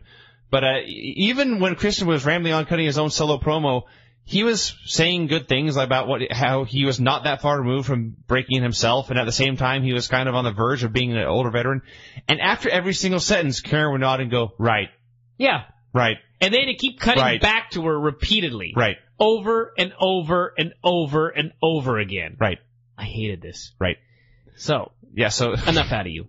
I'm just making a point. Then we had the Borash interviewing. I did love the end of this segment, which was Cage's cell phone went off. It was his agent, Nick, and he took the call and walked away. Yeah. That was the end of the segment. Booker T did an interview. They've totally forgotten that Joe gave Booker his locker room, because now it's like Booker's locker room. And I wish we could have a segment where we watch where Joe changes. I don't necessarily need to see him take his trousers off or anything like that, but just where's he changing at? He gave up his locker room to this guy months ago, and apparently he doesn't have the balls to ask for it back. So anyway, they did a promo, and that was that. Yeah, he did say here that he is literally from Africa now. Yeah. He's no longer from Houston. Where I come from, in Africa, LAX and Hector versus Beer Money and Jackie. Here's how screwed up TNA is, everybody. LAX and Hector versus Beer Money and Jackie, as you said, they had to specifically have the announcer say, this is a non-title 6-person match. Yeah. Because this company is so screwed up, if they didn't say non-title, they think their fans would assume the tag titles were on the line in the 6-person intergender affair. That's bad. Not to mention, you've got 3 males against 2 males and a female, and the 2 males and the female are supposed to be heels. Also true. So, anyway, they had a match. It was good early. In fact, I really liked the match until all of a sudden it became shit. We just had a million people doing a million things. We had a ton of near falls. We had people running around all over the place. And Rude finally pinned Hernandez with a beer helmet. I have no idea how this came about. And I don't have the energy in me to rant right now. But I saw the Kurt Angle quote in The Sun or whatever where he said, there's always interference in matches because they want to protect the loser. And all I got to say is, that's why no one's over. Yeah. That's why this company is a complete failure. Indeed. In many ways. Yes. So anyway. There was, I don't know, my favorite part of this was actually very early on when Jackie distracted Hector and he gave chase, and they sprinted up the ramp and disappeared. And the guys kept wrestling. They went to commercial. They came back. They were still wrestling. And then Jackie came sprinting down the ramp with Hector in hot pursuit again. Apparently they had been running as fast as they could for like 10 minutes, and were not even sweating. Amazing athletes, these two. Got the love in with Sanjay and Val, and of course, it's bad enough when you got like Frank Mir at 6 feet tall, or 6'6", or whatever he is, interviewing a 145 or 135 pound guy. Here they had Sanjay and Val being interviewed by the blonde, who looked so unbelievable, and then she's sitting there right next to SoCal Val. And I thought, wow, it sucks to be you, Val. So, anyway, the story is that Guru told her that his father was the richest guy in India, and when he kicks the bucket, they get all the money. So, yeehaw. Yip-de-doo. There was one other bit of stupidity in the LAX match. They mentioned that Sting was going to be involved in some fan autograph show or fan Q&A or some sort of fan meeting. And then Mike Tenay said, so you get an autograph and a lecture. Yeah. They buried their own promotional appearance. Yeah. This company sucks. So then Sting came out and cut a promo about how Jarrett was swerving everyone. Said it was Jeff that called him and asked him out of retirement to wrestle for TNA. Said Jarrett told him that if he came back, Spike would pick him up. Said right around that time he got a call from Vince McMahon, and he decided he wanted to go with TNA instead. He said Vince offered him millions and he turned it down. So Jarrett shouldn't accuse him of being all about the money, because if he was, he'd be in WWE. This is an example of when you lie. Indeed. You bitched earlier about hyperbole, and meanwhile Sting comes out here and tells the truth. That's worse. Right here, you're exactly right. That is significantly worse. What he said was literally, I turned down the big bucks, I turned down the major leagues to come down here in this rinky-dink shithole in Orlando. Yeah.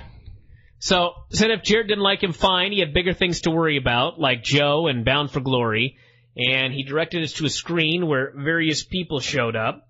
And I guess he was going to, he basically said, these people put me on the map many years ago, and this is how.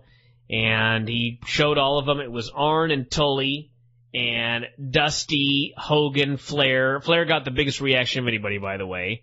And Joe. They hated Hogan. And anyway, he put over Flair by saying that he had put Sting on the map many years ago. And again, this is a time where you don't tell the truth. What does that mean? He put me on the map in a 45-minute match? We had a great fake battle. That's what he said. In fact, it's even worse than that when he said Ric Flair carried me to a great fake match. Yeah. So then Sting buried Joe, said he didn't know how to be a champion, need to learn some respect at the pay-per-view, and that was that. I thought Sting was awesome here. Mm-hmm. There was some bullshit stuff in the promo that was wacky, but Sting I thought was just great. His delivery was fantastic. His passion was awesome. And overall, despite the stupid stuff in the promo, I think it worked. It established himself basically as saying, look, I am a legend like these guys. I'm not an fat indie geek like Joe. Thus, I'm going to win. So, in the end, it accomplished its mission, and it actually got me excited for the pay-per-view on whenever it is, on Bound for Glory. It got me excited for Sting and Joe, so that's good. So it overcame its own rampant stupidity. Abyss was freaking out backstage, and we had the best segment in a while, where, by the way, no beautiful people on this show. No bias. And the fact that I missed him tells you something. Makes me very sad. So Morgan told Abyss that, come on, you need to face your fears. I talked to your therapist. And Morgan said, I used to be afraid of flying, and I got over that by becoming a pilot. And Abyss was called shenanigans and said, show me your wings. And Morgan was like, well, I also was afraid of bears, and I got over that fear by going into the woods and beating up a 1,000-pound bear with my bare hands. Bet you didn't know that one. All I can say is that video should be involved in a promo somehow. I don't mean Matt Morgan talking about it. I mean Matt Morgan beating up a bear. Dave McKigney could be involved.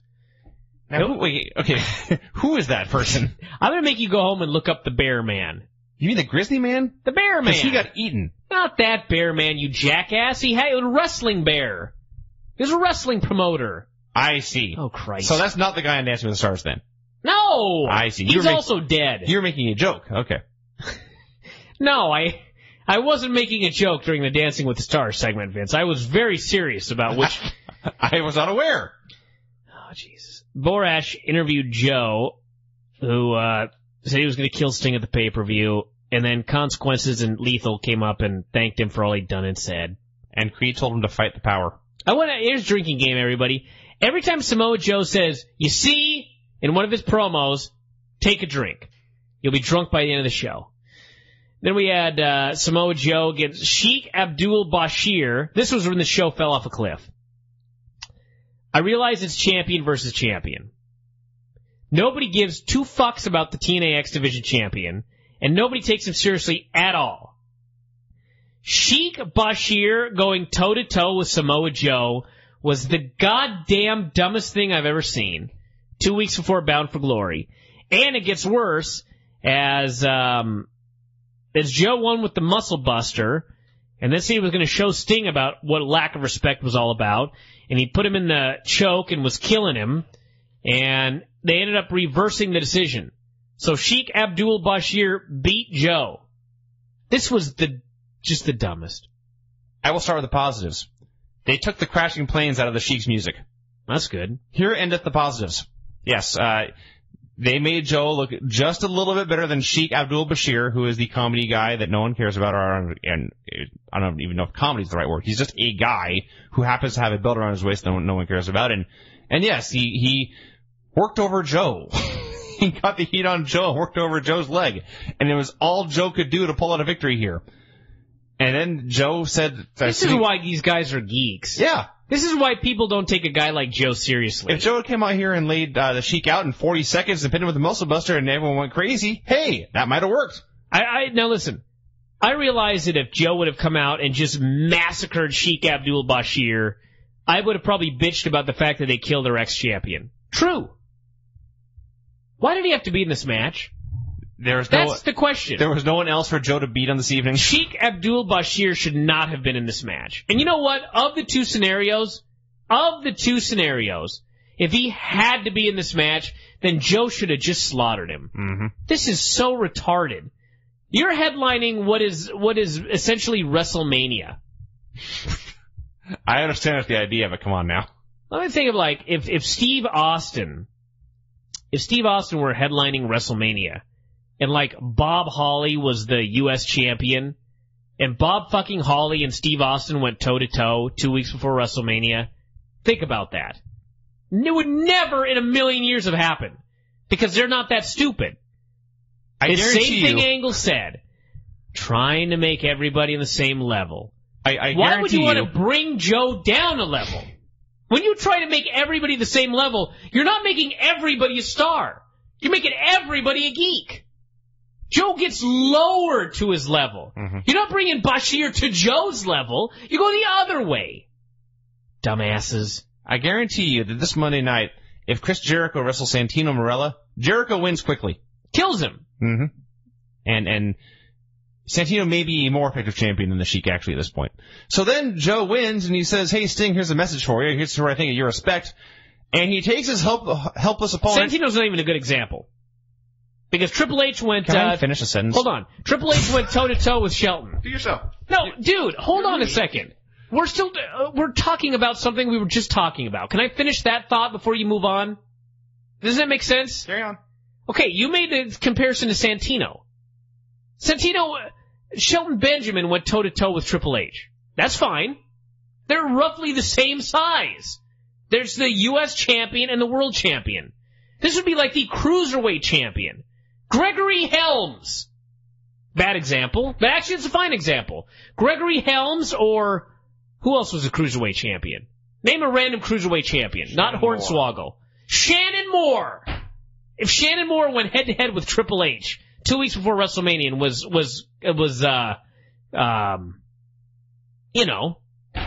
went toe-to-toe with him, it would be retarded. Now go on.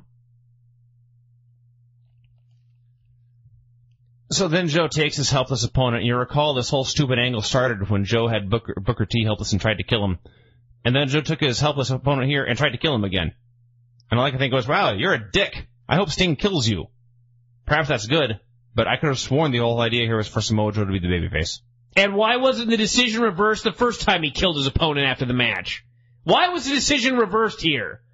How many matches on this show did we see a guy running in and the decision wasn't reversed? AJ did a promo saying he's proud of Gainesville, Georgia. I call bullshit. Booker T versus AJ Styles in the main event. Christian came out to watch. I did not get good reviews of this match, but I actually thought it was a good match until, of course, the last minute of the show. When I'm just going to write down, I had to slowly type down without any sort of descriptive explanation of it, just what happened. They were struggling massively to get in a position for something, which ended up being a ref bump. And after struggling to get in a position, the ref was out of position still. And so AJ didn't come close to the ref, and so AJ had to land and then flail his arms backwards in the air and bonked into the referee, who proceeded to take a bump. Then Charmel came in with a briefcase. Then Christian tried to save. AJ saw Christian with the briefcase. Booker shoved AJ. AJ bumped into Christian. Christian got sent outside. Booker got the briefcase. Booker hit AJ. I actually wrote Christian here, but it's AJ. And then Booker pinned AJ to win the match. Compare this, for example, to the Fit Finlay match on ECW. I hated this. This made me so angry. And it gets better. Afterwards, they explain that Christian? One of these guys I have no idea what you're talking was about going to now. have to explain to the other guy that he was trying to help. Yes. Now, if in the world of TNA there was no such thing as a replay, fine. But last week, Matt Morgan said, you know what? I watched the video. I was wrong. Now the announcers are boggled. They're baffled by how is Christian going to prove to AJ that he was trying to help? A mystery. If only there was some way, some sort of visual evidence we had. If only there was a solution to this problem. You know, I can't even... I understand that last week they set the precedent of video review among the wrestlers watching their own program and how groundbreaking that is. But you can't even see that because this all happened with several hundred witnesses. Some of whom are theoretically Christian and AJ's friends. But no one's going to tell AJ, hey, dude, Christian saved you. And then beyond that, see, I understand how angry you got here. I didn't get angry because this is just what TNA is. It's what they do. So I expect it going in. But I get angry because the rest of the show was good. See, you were fooled. I understood the prior hour and 50 minutes were merely a mirage, an illusion. This is what TNA truly is. It's bullshit. But what annoyed me most here, and again, it's something they do all the time, so I don't know why it annoyed me in this case, but they did some stuff before commercial. They wrestled back and forth, and they went to commercial. When they came back, they showed us, A, here's AJ's trademark dropkick spot, and B, here is Booker T getting the heat. Yeah. Two, I guess not the most important parts of the match, but the second and third most important parts after the finish both happened during the commercial break. This program sucks. I still give this show... I give the show 1 thumb up. But not 2. I cannot give the show 2 thumbs up because I got so damn angry in the last 15 minutes of the show. And, but I mean, on the scale of normal TNA shows, this was another thumbs up. That's 2 weeks in a row, everybody, leading to Bound for Glory. So, I don't know what that means. I guess you have to consider this an above-average TNA show. This was an above-average TNA show if you consider the average TNA show the average. In fact, this was significantly above average.